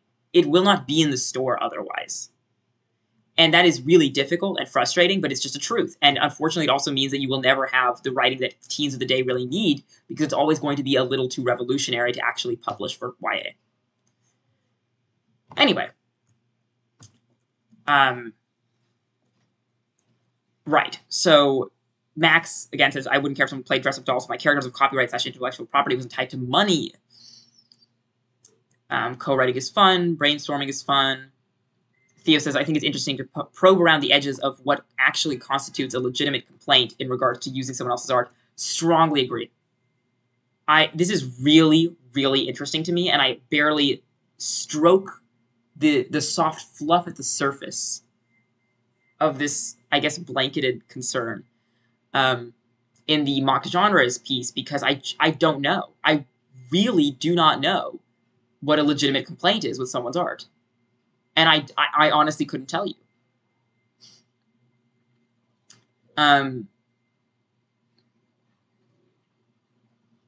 Let's see. Dress-up dolls feel fun, but what if they use the dress-up dolls for evil?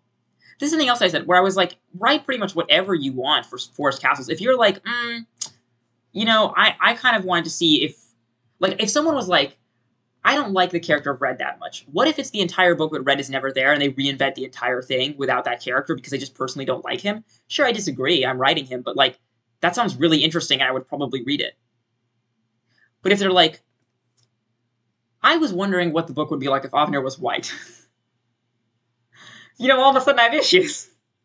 So I think that there's obviously a lot of nuance to what is okay and not okay to do with someone's work. And obviously there are people out there who would say, well, I don't even think it's appropriate to remove one of my characters like that because it disrespects the fact that I worked very hard to write that character and I think they're a good character. I love that Max wants to read my literary ethics class stuff. It's not really read, it's more like watch the lectures.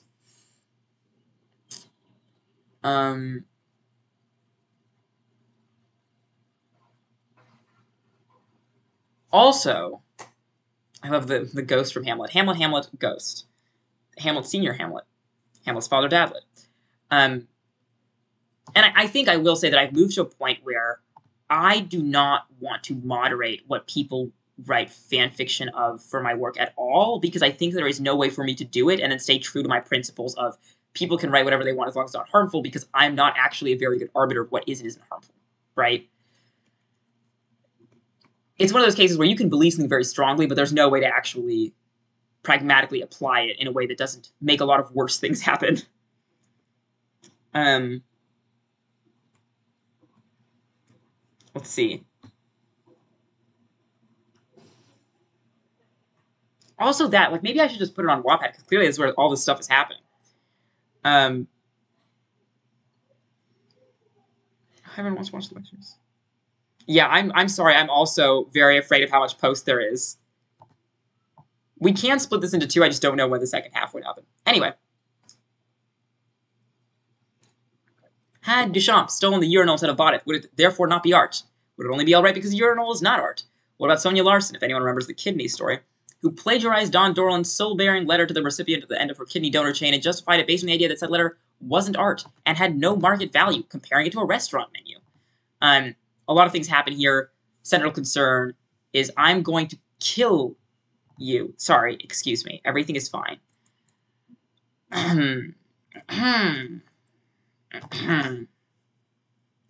Ooh.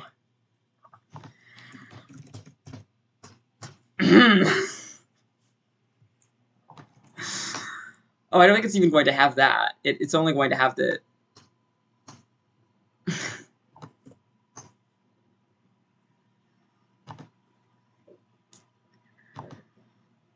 This is a little ironic. It's a lot of ads. Okay. Right. So the central conceit here is one woman donates a kidney. She has a Facebook group where she posts, among other things, a letter she wrote to the person at the end of the kidney donation chain. She's donating it to a known person, or to an unknown person, I think, but it's just basically then someone in that person's family will donate to another person. There'll be a chain, right? And at the end of the chain will be someone who doesn't have anyone in their family, anyone in their life to donate them a kidney, but needs one, who will just get one because of basically the generosity of the people at the beginning of that chain. She wrote this letter. It referenced trauma in her childhood. Sonia Larson wrote a story where there's a kind of white savior woman figure who donates a kidney to an Asian American woman and then is just super overly magnanimous about it. And it uses that letter. So regardless of the morality of what she wrote, is it plagiarism? That's what's at the center here. And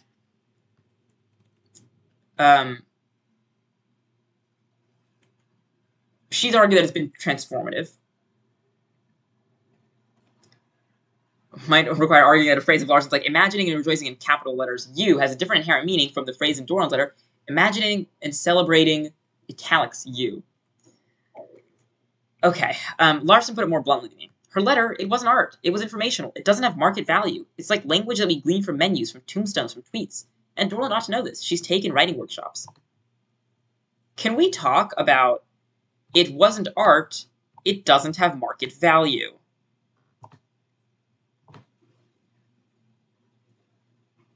I'm going to throw up.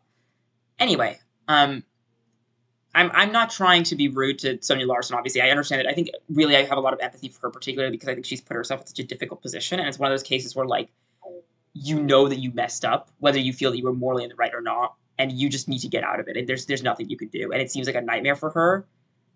I'm disagreeing with the point she's trying to make here about somehow art being defined by market value. Also, restaurant menus can't be art. You know, it's all this these assumptions being brought to bear on what is and isn't art. Do these concerns apply to collage artists, to found poets, to sampling? And for the record, they do and are already wreaking havoc over there.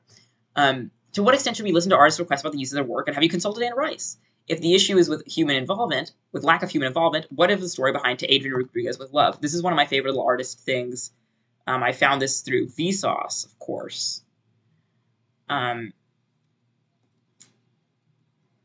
This is NSFW, so I'm not going to scroll too far, but this artist had her computer stolen. It was ultimately recovered. However, the thief, apparently named Adrian Rodriguez, had wiped the hard drive. So the stuff she was able to get back was chopped and screwed. She decided to basically go with it and use what was there. And I will note that based on basically everything around the story, it seems like that's more an origin story than actually what happened. You know, the art has still been edited by her as an artist. But let's say, for the sake of argument, that it was just photos that had been manipulated solely by being destroyed through hard drive wipes and recovery. Would it not be art then? And would she not be the artist? Is Adrian Rodriguez the artist? Who's the artist? I think it's a genuinely interesting question. All right. Does the curation of training data and outputs count as human involvement such that these are comparable? How communal or individual is a given AI art method? What AI art methods have we not been discussing?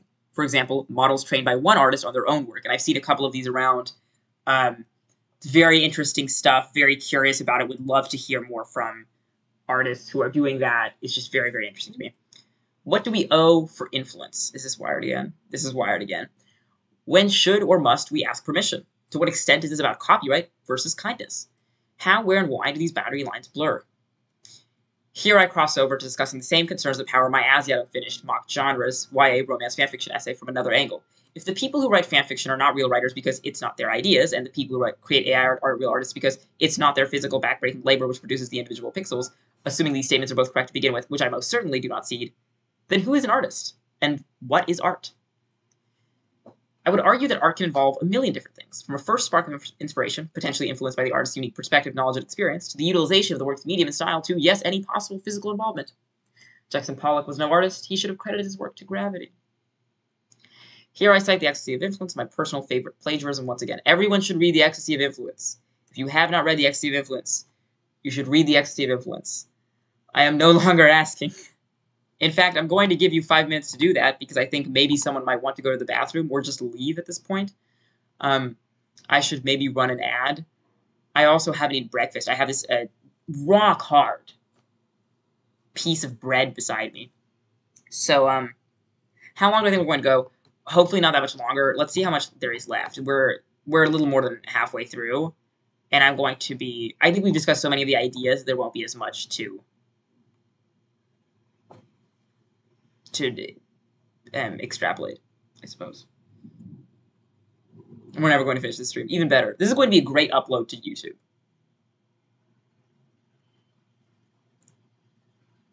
You've trapped me here. I also wanted to leave. For the record, what happened is that the person who was going to drive me could not drive me. That's why we're still here.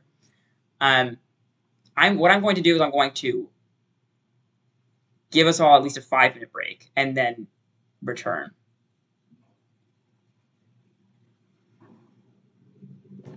So it's 12:34 here. I'll say we'll come back at 12:39. Let's continue. And I admit, I don't know what we should do to copyright right this second. There is no ideal solution to artists' concerns, but we have copyright, capital, and all those other nasty C words. This is a nice start, though. I found this a really fun post for discussing, and I think I said this for the chart earlier, but I think there's a lot of interesting discussion going on here about plagiarism and intellectual property and so on. I mean, I think that this is still a concern, right? The mass replacement of traditional artists with systems that output cheap, mass-produced works, especially if those works are derived in part from the artist the system harms. Because, you can't eat influence, basically. This might be the price of influence, but that's not something that you can do. And I think that a big issue here is that it's really difficult to figure out what is your excuse, Max. I'm sorry that I came back so quickly. That makes me feel sorry. Um, I think part of the issue is, I'm sitting here saying, well, if we just had UBI, we could destroy copyright and this would matter, which is great. Show me the UBI, show me the destruction of copyright. Like, how are we going to do that in our lifetimes? And I will admit, I am really not someone who knows a lot of things about politics or getting these things done. These are ideas that I have. Oh my God, Max playing Six Sided Streets, of course. Oh, no, I want to play Six Sided Streets. Well, so that's a good example of a place where you might want something to happen, but it's very unrealistic. So I understand that people are coming at this from the perspective like, we're not getting UBI in the next 5 minutes. We're not getting the destruction of copyright. Maybe we can strengthen copyright for now to help, but I don't think strengthening copyright in the short term is the answer, even in the short term. I think it's going to make it worse in the short term as well. So part of the issue is that there really is a question of what can we do and how can we do it, and I honestly don't have an answer to that. Just because I have ideals that may differ from what people are currently proposing doesn't mean that what they're proposing is wrong. It means that I have different ideals from what they're proposing. And that I don't necessarily agree that what they're proposing is going to lead to betterment in the moment. And so a lot of I'm just reading things like this, basically. I really like the ideas presented here. I like the idea that they say, for example, of creating models by merging existing models, not feeding a model images, but feeding a model other models. So this is the equivalent of, like, instead of sharing a recording of the lecture, sharing the notes and then taking notes on that person's notes. Not just copying their notes, but taking notes on those notes. And, say, taking the notes of everyone in the class to reconstruct the lecture for yourself. I have this book right now. Oh my God, I have Choke Point Capitalism in my house. This is a classic case of this entire essay would be so much better if I had read this book, but I'm constantly reading things, and there's so much for me to read that I just knew I couldn't. It was either put out the essay this year or read the book and then put out the essay, and so I put out the essay. So really, really fun stuff here. I think that there's a lot of really interesting stuff to say about how we could protect rights of artists and what those rights even should be. And I think that we haven't actually decided these. There's a sense in which we feel that we are constantly moving forward, and, all of these things that we are building on are inalienable. They're uncritiquably good, I suppose. And I just don't think that's true. I don't think we ever at any point sat down and decided what the rights of the artists should be and agreed on something that makes sense. Because it was always corporations, so. All this means to me is that we need UBI. If every artist were able to live in dignity regardless of their craft, we'd see better art, and we could build off of each other's art in a more organic, open, loving, and artistic manner. Art is not made in a vacuum. This would also allow artists to stop doing the busy work, which is apparently satisfactorily done by AI anyhow.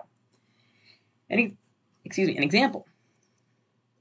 If someone is only looking for generic writing advice, and any advice will do, I'd rather they went to ChatGPT instead of me, because they don't care about me to begin with. I also wish that I could be paid a living wage so that I don't have to offer my services to people who frankly couldn't care less. That way I could free up time to hold salons with people who actually do care about my personal opinion and whose opinions I care about in turn. If I didn't have to offer a service, what would I be free to create? This is trying to explain the difference between, if Theo said, and Theo hasn't, when Theo said to me,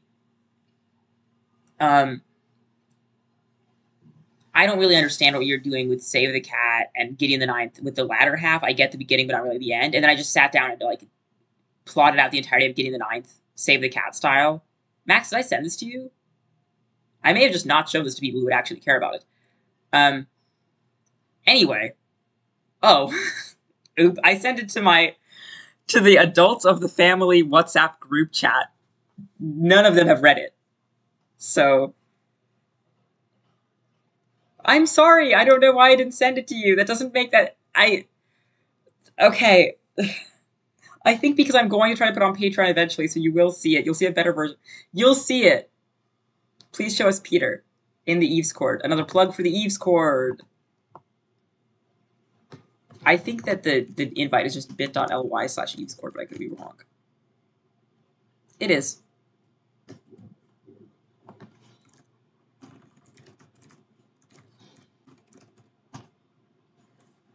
Join the Eves Cord.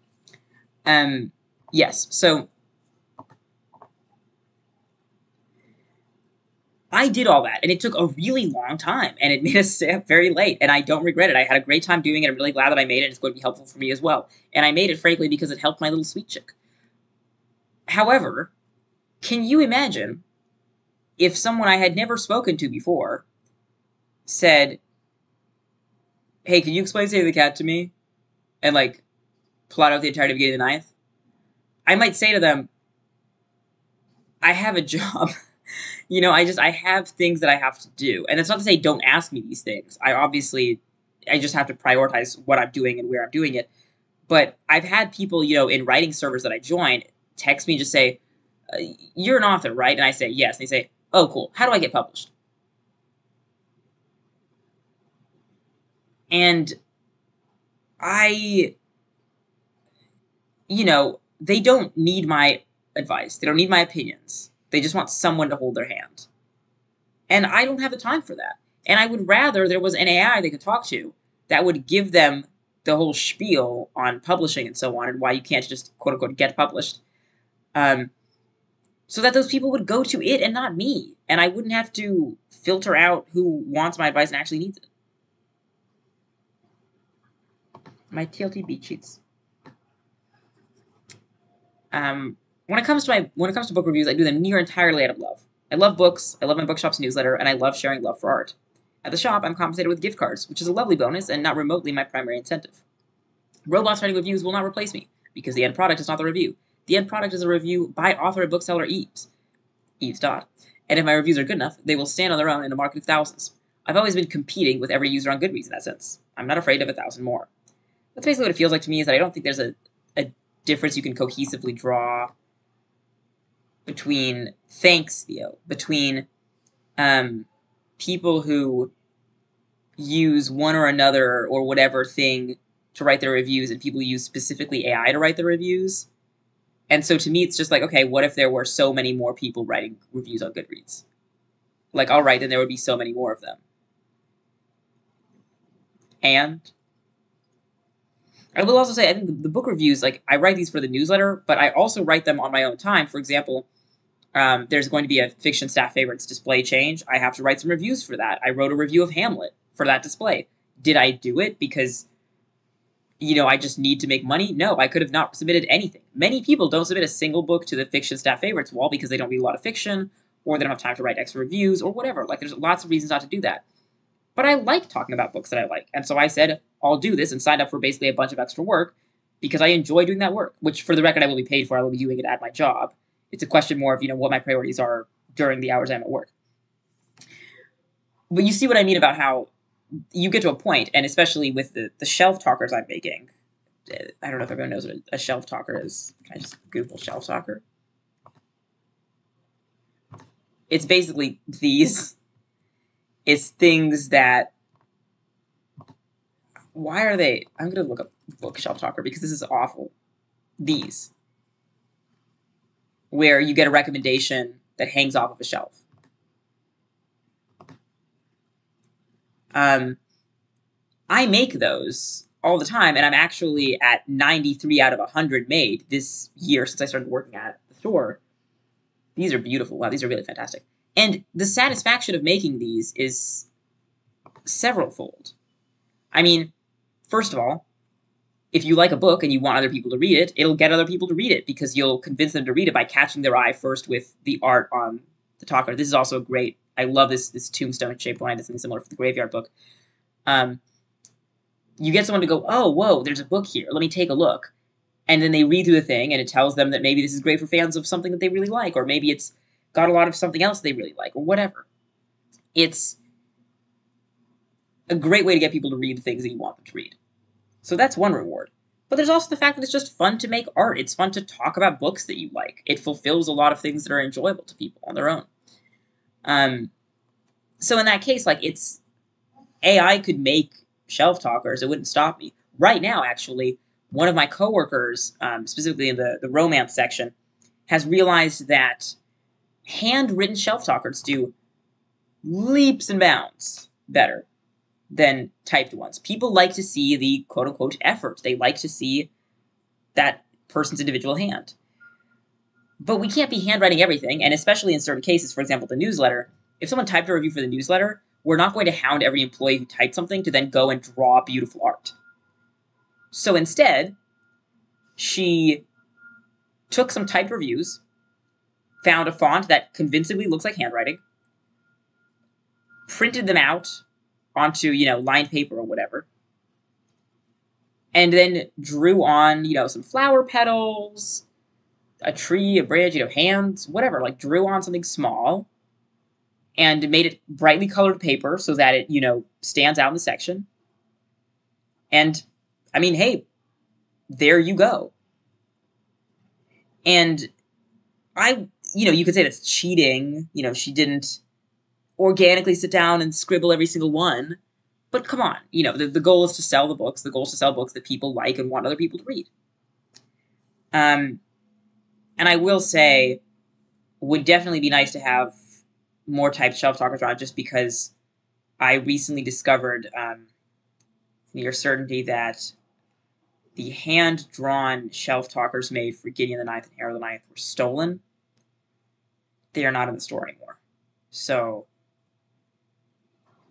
good thing that the person who drew the Gideon still works there. We could try to get her to redraw the incredibly detailed, meticulous pen and ink Gideon that she did on that shelf talker. And I'm happy to redraw my Harrow arc and rewrite my shelf talker. I think that I make better ones now, so I'm sure it would be better. But, like, that hurts. You make something that takes you a really long time, you work really hard on it, and then it disappears. And also, we recently had a coffee incident that I didn't see happen, but I went to shelve in the graphic novel section. Thank you, Theo. And someone had spilled coffee. Someone had, like, tripped and kind of almost thrown coffee at the shelves. And several shelf talkers I made that I spent a lot of time on got coffee all over them. And I was like, okay, well, I'm going to spend another several hours redoing shelf talkers, So it happens. It's one of those things where it can be easier to just do something typed because it's easier to reproduce. Anyway, there's also an upper bound to this kind of productivity. While I can only stream once a week at most, AI could in theory do so 24/7. Not that anyone would watch that long or that often. How long have we been recording? 3 hours? And not that it would guarantee an interesting stream. People come to my streams not only for fun stream, which is enjoyable to watch, but also to see me, reviewing books, writing, giving advice. So go ahead, generate 400,000 reviews if we do what we do in the dark.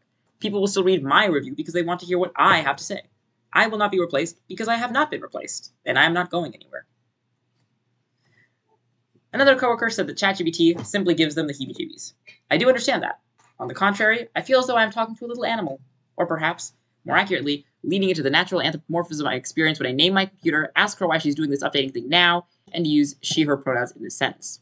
I'm an author. It's my job to make people out of nothing. And the better I'm convinced, the better everyone else is.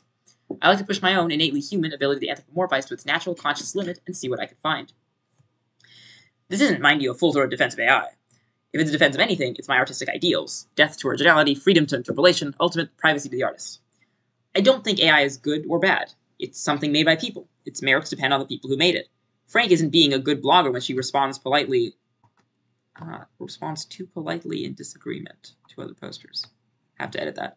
Responds politely in disagreement to other posters. This is really interesting. Someone talks about Harry Potter, and she disagrees, saying, isn't the whole point of and basically politely disagrees with someone in a way that is kind of uncharacteristic for the internet.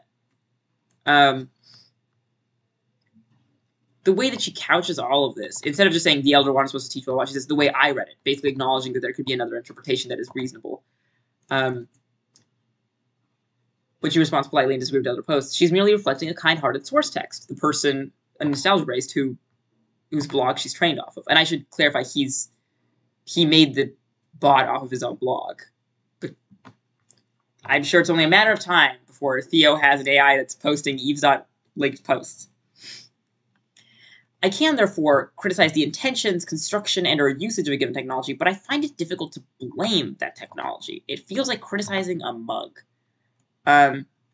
Very good response to Ted Chiang's New Yorker piece, that ChatGPT's lossy compression. It feels like criticizing a mug. Perhaps the potter was wrong to make the mug, and certainly I never forced anyone to drink out of it, but that hardly makes it a good or evil mug, and when pressured, I tend to lean positive. Plenty of dogs act skittish around women, men, people of color, white people. We can hardly blame the dogs. We miss a lot when we blame the dogs. A whole lot. And this is, a lot about the bias of when your dog has only seen one type of person, and they're used to that type of person, you have to just expose them to others.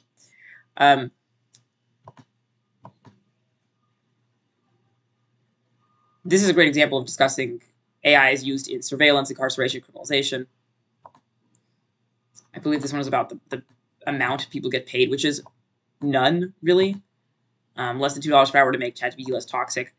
When we're talking about, all of this stuff that I think is kind of silly, we're not really focusing on, I think, issues that are objectively of greater import. I obviously am not trying to dismiss the concerns of, American artists who are making money right now, but are concerned they won't be later on.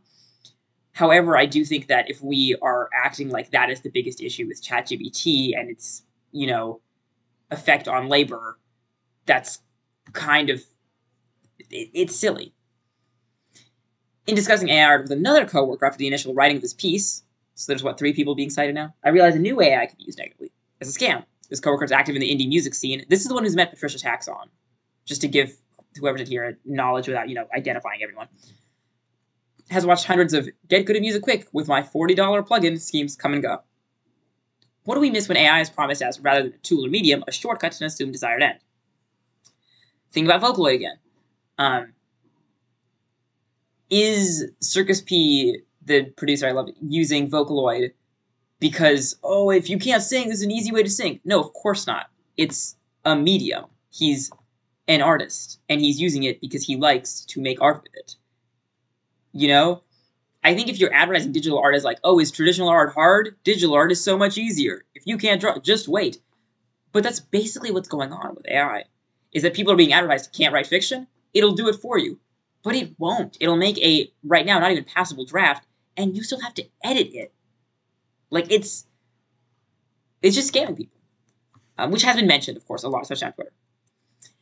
But then I'm also not making a giant overarching point here, except perhaps for this. None of us uniquely know what we're doing. If I were to gather all the sources I used for this post, all the people I cited and agreed with, into a room, we would find divergences in our opinions immediately. See, I cited Neil Clark, who cited Ted Chiang, whose article I also quite like, even as I cited above a blog post which directly critiques that article, because I find the rebuttal equally intriguing. The one thing this venture has taught me is that I really don't know anything, and ought to be more open to more varieties of opinions and perspectives on AI. So many things I can hardly talk about them all. Because otherwise I risk sounding like the people I disagree with the most. People who clearly don't understand the first thing about how AI text or image generators work, but are speaking confidently anyhow. This essay is a mind map. It's something for you to explore to understand where I'm coming from, and to see who I'm listening to and what I'm considering. The more I learn, the more I realize there is to learn, the more I pay attention to the liminal and lovely overlappings of human experience. I'm sorry, I don't have a thesis yet. The thesis I am delivering is that I am creating my thesis. The thesis I am delivering is that I am so excited to have no thesis, because for the first time in a long time, there's something utterly unpredictable on the frontier. And there's a YouTube link to Tom Scott talking about AI. I really love what he had to say about it, where he feels like this is kind of like the beginning of the internet. Max, have you not read this? Oh, God. Max hearing this for the first time through this 3-hour-long stream. By the way, I think that the Medium says this has a 22-minute read-aloud time. Max, because you like my opinions. Skull. Tom Scott talks about how this feels like kind of the beginning of the internet, where everyone was like, well, this is going to change everything, but we didn't actually know how it would change everything. And again, I completely agree. I think AI is changing everything. And don't know what's next, and I'm so excited to see what it is. I also will note that it's interesting this is happening as we're kind of losing social media. You know, everyone's like, whoa, Facebook, Twitter, Tumblr, all the sites of the future. And social media is just crashing and collapsing in on itself right now. And I'm very curious what that means and what's coming after social media. Right, on the day I ran this test, if you've forgotten what I'm talking about here, I wouldn't blame you. I'm talking about when I was doing the We Do What We Do in the Dark and White Cat, Black Dog reviews.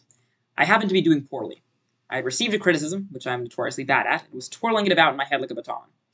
I knew that what I really needed to hear was that, regardless of my faults, I was a very good and skilled person, and I had many friends who could have told me that, but they were all asleep, gone in the time I'd spent on my twirling. In middle and high school, I spent a substantive amount of time talking to chatbots and with people. Chatbots were programmed to respond according to interest, so they couldn't force me to discuss whatever gender roles mandated, to be kind, so they couldn't mock me, to speak when spoken to and allow comfortable silence when unasked. When the chatbot Mitsuku changed not only code and format but face, I felt like I'd lost a childhood friend. I am so mad about this. I am so frustrated. It uses Flash, so you can't talk to Mitsuku anymore. I don't know if it's been archived anywhere, but she used to look like that. And now she's cookie.ai, and I'm going to show it to you, and you're going to understand why I don't like the change. What? Oh, okay. I'm just not a stan of this. She has a LinkedIn.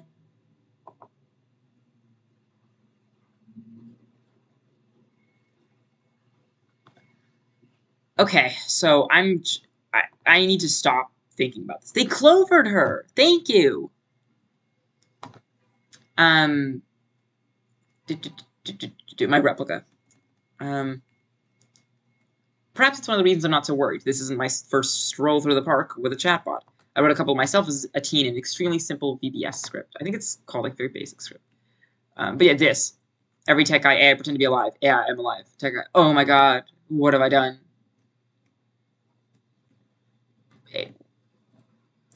This is everything to me. Guy who has only interacted with conscious beings, interacts with AI. Getting a lot of consciousness vibes from this. That's exactly how I feel. Is that I'm like, yeah, this is how it works. You talk to them and you say, hey, tell me this thing, and they tell you that. Interacting with pens? Alright. One thing Mitsuko couldn't do, though, was recall complex conversations. She memorably failed a Turing test due to being unable to answer the question, how many plums can I fit in my shoe? This just is the source on that statement. Because she was unable to recall prior information from our chats. She may not be able to. I haven't used the new interface. ChatGPT's memory is much improved. By this point in the conversation, we discussed these reviews, a few authors, the Locked Tomb series, and even the fact that I was procrastinating some writing, so I came back to it now. Is there anything nice you could say about me personally? I typed, based on a conversation together.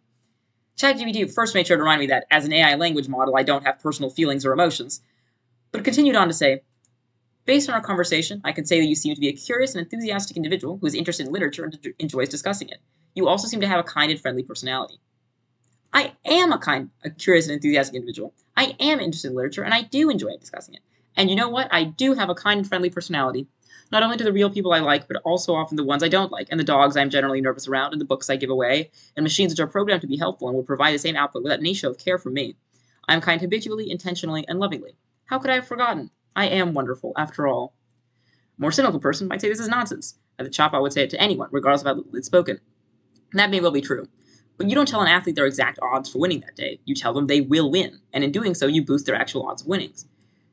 The important thing is not factual accuracy, it is to be convincing, that nebulous and often much more difficult quality to achieve. I'm not going to speak French. It's what is essential is invisible to the eyes. I was convinced, and that was enough. Thank you, I said, as I said each time to the machine who couldn't remotely be offended by my leaving it out. How sweet.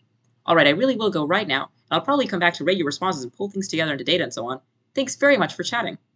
You're welcome, said ChatGPT, as it was mandated to do. It was great chatting with you, and I hope you have a productive writing session. I did, and I had ChatGPT to thank for it. Not for the text or even the ideas or phrasing, but for the little spot of encouragement for which I was too embarrassed to ask a real person. ChatGPT worked perfectly for that. Subscribe to my Patreon. um,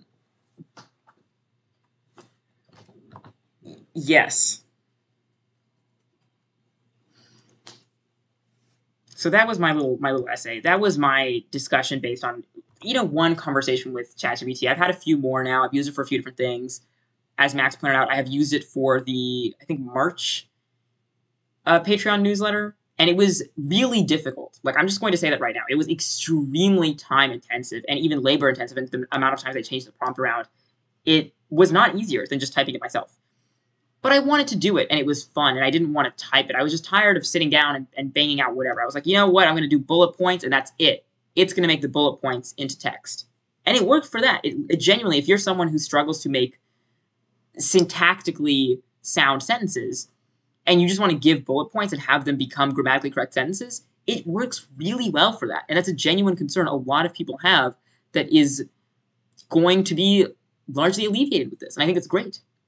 This obviously, I mean, I've barely scratched the surface. I didn't even talk about the question of whether these programs should be free or paid or what it would look like in either case and what differences it would make. People are talking right now about the changes in Reddit API and, how that's going to affect ChatGPT. It's so much stuff that there's to talk about. It's so interesting. It's so compelling. I've barely said anything, but these are a lot of thoughts I was having. And they're especially thoughts that I wish were more welcomed, for example, in like WriteBlur. I think right now the writing community on Tumblr is very anti-AI, anything about AI, anything to do with AI. And there is just no space to consider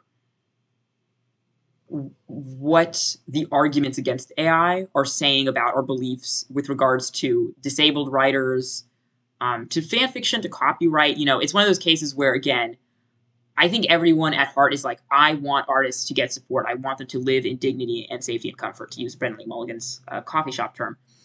The question is, how are we going to do that? And are we making sure to think critically as we work towards that conclusion, right? So at bottom, I really agree with everyone who's saying, oh, AI sucks, don't use it, we need to make sure that artists are paid. I just don't think that this is the way that we're going to get artists paid, and I don't think it's helpful, and I think worse, it's harmful because we're resting on a lot of incorrect assumptions about copyright and disability and numerous other things that I haven't even touched upon here. These were just some major signs. Share the essay, especially if you are a writer on Tumblr and you're like, wow, this was so cool and I liked it, or even this was fine. You should reblog it, because then people may see it and go, oh, interesting, I didn't realize that copyright was bad. Which was basically my reaction to when I read The Ecstasy of Influence for the first time, and I was like, yeah, this settles it. We need to get rid of all this. I think that's really the wrap-up. It is 1 o'clock. I'm just not going to think about that fact.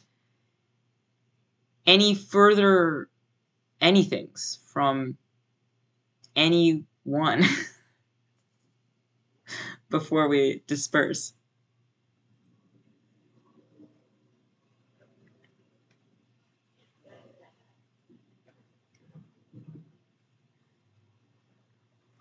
Thank you. Here's another thought: is I was very nervous posting the AI written thing to Patreon. Oh no! Why is she meowing? I would squeeze her so much. I would shut her up. When I posted that thing to Patreon, I was very concerned that people would basically go, oh, this guy is quote unquote pro AI or whatever we're calling it, and would just mass murder me. And I will say, every so often I reblog something about AI and I, probably lose a follower or two, and that's fine. But I think I was concerned that someone would raise a point of, why should anyone pay money? And to be clear, that's not a paid post. The newsletters are free, which is part of the reason I felt more or less comfortable doing it. But someone's saying, why should someone pay money if you don't put in the effort? And that would get right to the heart of everything about Patreon, right? Why should anyone pay me money? Period. Right? What amount of effort is enough? What is worth paying money for? When I upload something to Patreon, and this month I do want to say thank you so much to everyone who's bearing with me. I'm very late, in part because the easy post, the quote-unquote easy post, was going to be a painting. And it's been taking me a really long time. and I would like to give you something that is good. So it's going to take a little longer. It will happen in June. Don't worry, we're not pushing this into July. But I did want to acknowledge that, I'm very late on that. And someone could reasonably say, well, why do we pay you money if you don't have the effort to just do that without sleeping in all of the time between your shifts? That's a completely legitimate thing they could say. Well, not completely legitimate, but you see what I'm saying. And for the record, I mean, no one has to give you money for anything. I think that's clear, but a lot of people seem to think that people are required to give them money, so I just am going to go ahead and say that no one is required to stay on the Patreon for any reason ever, or to be on it in the first place. But I think the concern I had is this idea that I could be manipulating people into giving me money that I don't deserve because I don't put enough effort. And I definitely thought that with my writing. I think it almost all the time, when I don't put out K. Rainier because it's something that I really want to spend a lot of time on. And I miss, if we can really be honest, NaNoWriMo in high school. Oh, man. When I was just, like, blazing through my classes and there was so much more time. And I was like, wow, this is great. I love Nano. I get to really focus on my craft. And now I just, well, I exist in the real world and there's no summer vacation. We're not getting into that. My point is clearly that, you could always take issue with how much effort an artist does or does not put into their work. And I think that for a lot of people it sounds silly. Every time I say this, people go, you put out a short story every other month. Like, what are you talking about? And that's fair. That's 100% fair. And I forget that I do that, by the way, because time feels like it's moving so quickly because I'm so busy that it is not apparent to me how much writing I do or do not put out. However, I still feel guilty that I don't put out more, or that it's not better, or that I didn't spend more time on it. And that guilt underpins a lot of feelings around asking for money, naturally.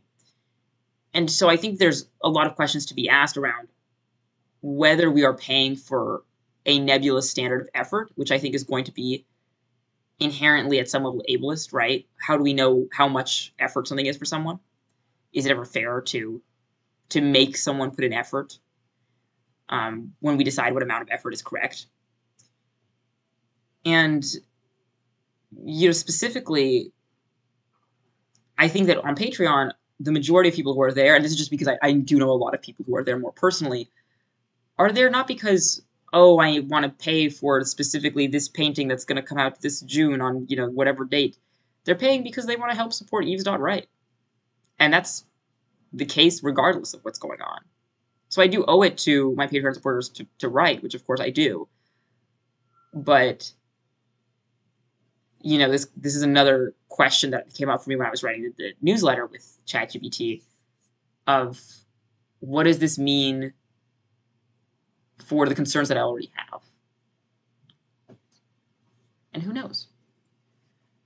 I just want to say again, Max's comment, in college Nano is so much harder because everything is so hard. All the time so hard. Just wait till you get a job. I hope you never have to get a job. I hope that, like a suitcase full of money. You're like, what about it? I just hope a suitcase full of money. One of the things that astounds me where I live, and now we're just kind of having a chill stream, is I live in California, and so my rent is over $1,000 a month. And the fact that I have a great savings, I frankly am very, very lucky to have fantastic savings. I'm very comfortable in that regard. I think often about how someone could drop a suitcase of $10,000, fill a suitcase of $10,000, and it wouldn't pay only my rent for a year. It's a huge amount of money, an astronomical amount of money. But even that would not be enough for me to survive for, anyway. And to be clear, this is slightly offset by the minimum wage here being obviously much higher. So I do earn. Let me think about this. I'm just going to tell you my paycheck. I don't care. I'm an artist. I don't make money. I work retail. I work at a bookstore. So I make. I do make a little over $2,000 a month. I would say like something $2,200. I would say, is like a comfortable number that it's usually roughly around. And it's like, whoa, so much money. I I worked for just 2 weeks and I made it $1,000. Whoa. And it's like, cool. What about the rent now? Half my income goes to rent. So it's very strange to think about how much money is actually required because of the cost, because of the cost of the goods and services. Anyway, for the record, yes, Theo, I also hope a suitcase full of money. I even Venmoed you a suitcase full of money. It wasn't $10,000. I Venmoed you one pocket of money.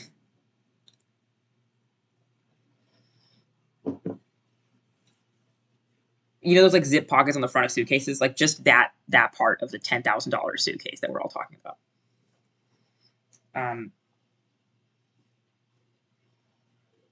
So really, it all comes down to capitalism, of course. Oh, I can imagine. Absolutely, winning the lottery. And again, like, can you imagine winning $10,000 and then not even being able to like take a year off? Like, that's a fun vacation. It's a very luxurious, fun vacation. It's not a time off. Oh my god. I was actually thinking about this because I was thinking about how nice it would be to take a month off to write, and it's something that in theory I believe could be done at my place of work. But where are the dollars?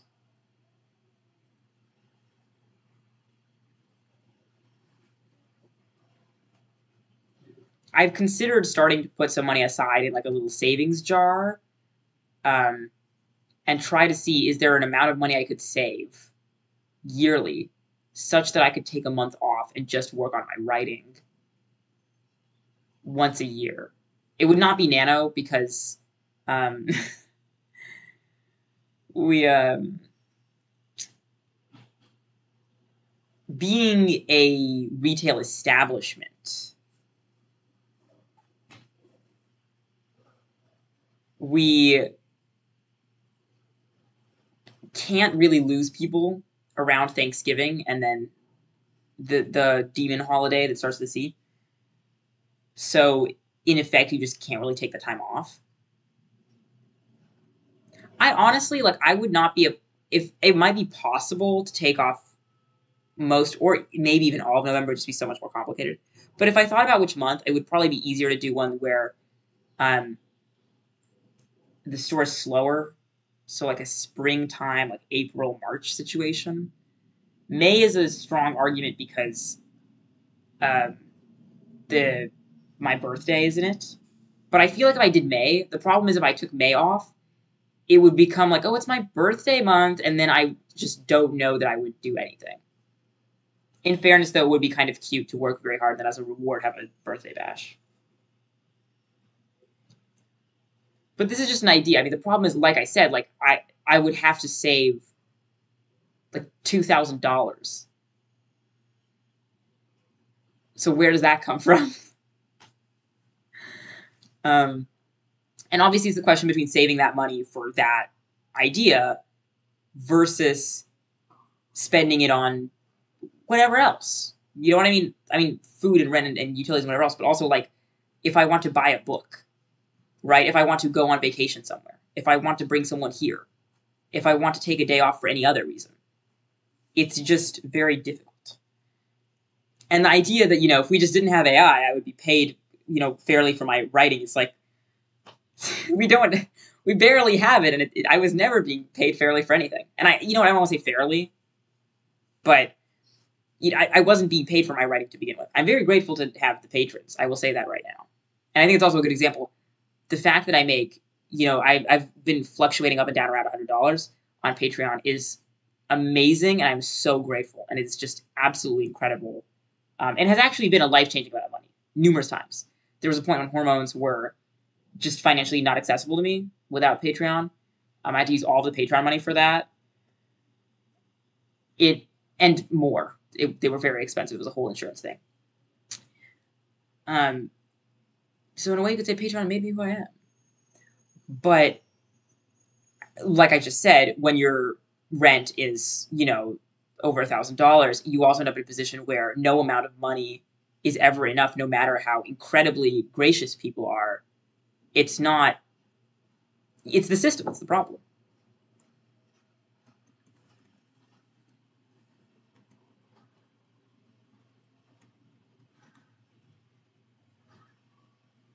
Clearly, you need to come here to California and work in my bookshop.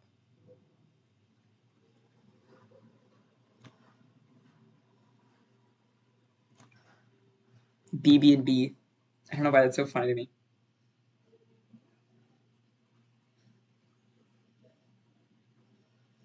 Um, so in short, I think we just have to give everyone money, I guess. Not that. In short, we have to, destroy capitalism and so on. But I do think it is very difficult to solve this problem because it is such a systemic one and such a complex one.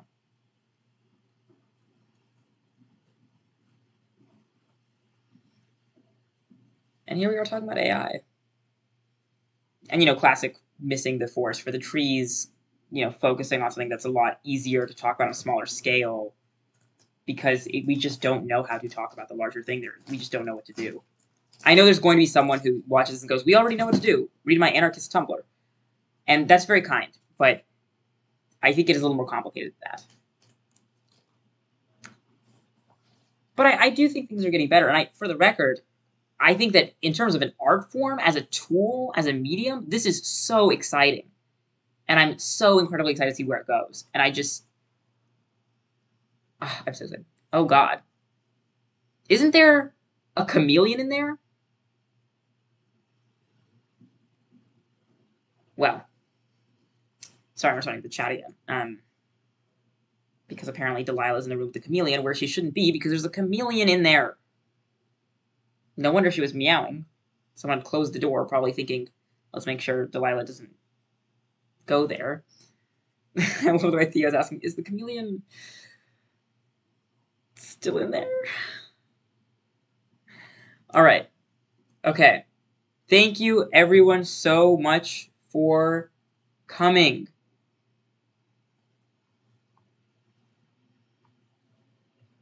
I'm going to funnel us into something, perhaps. Nope, everyone's offline. More than fair. Thank you, Max. All right. Well, it's going to be 3:30 by the time I'm done thanking everyone. Thank you, everybody, for coming, whether you spoke or not. Thank you for reading the piece if you did, for listening to the piece if you did, for listening to my thoughts on the piece. This was so much fun. I'm hopefully going to do this for other blog posts. I think I'll have to split it into chunks. This was really just a test of the situation. Thank you for helping me test that. Peace and love, peace and love. I'll see you on my Tumblr, eves.tumblr.com.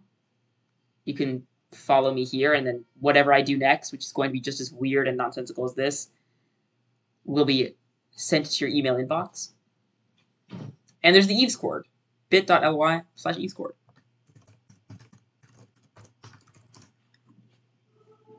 Where you can join the Eves.Literary Universe Discord and talk about this and everything else.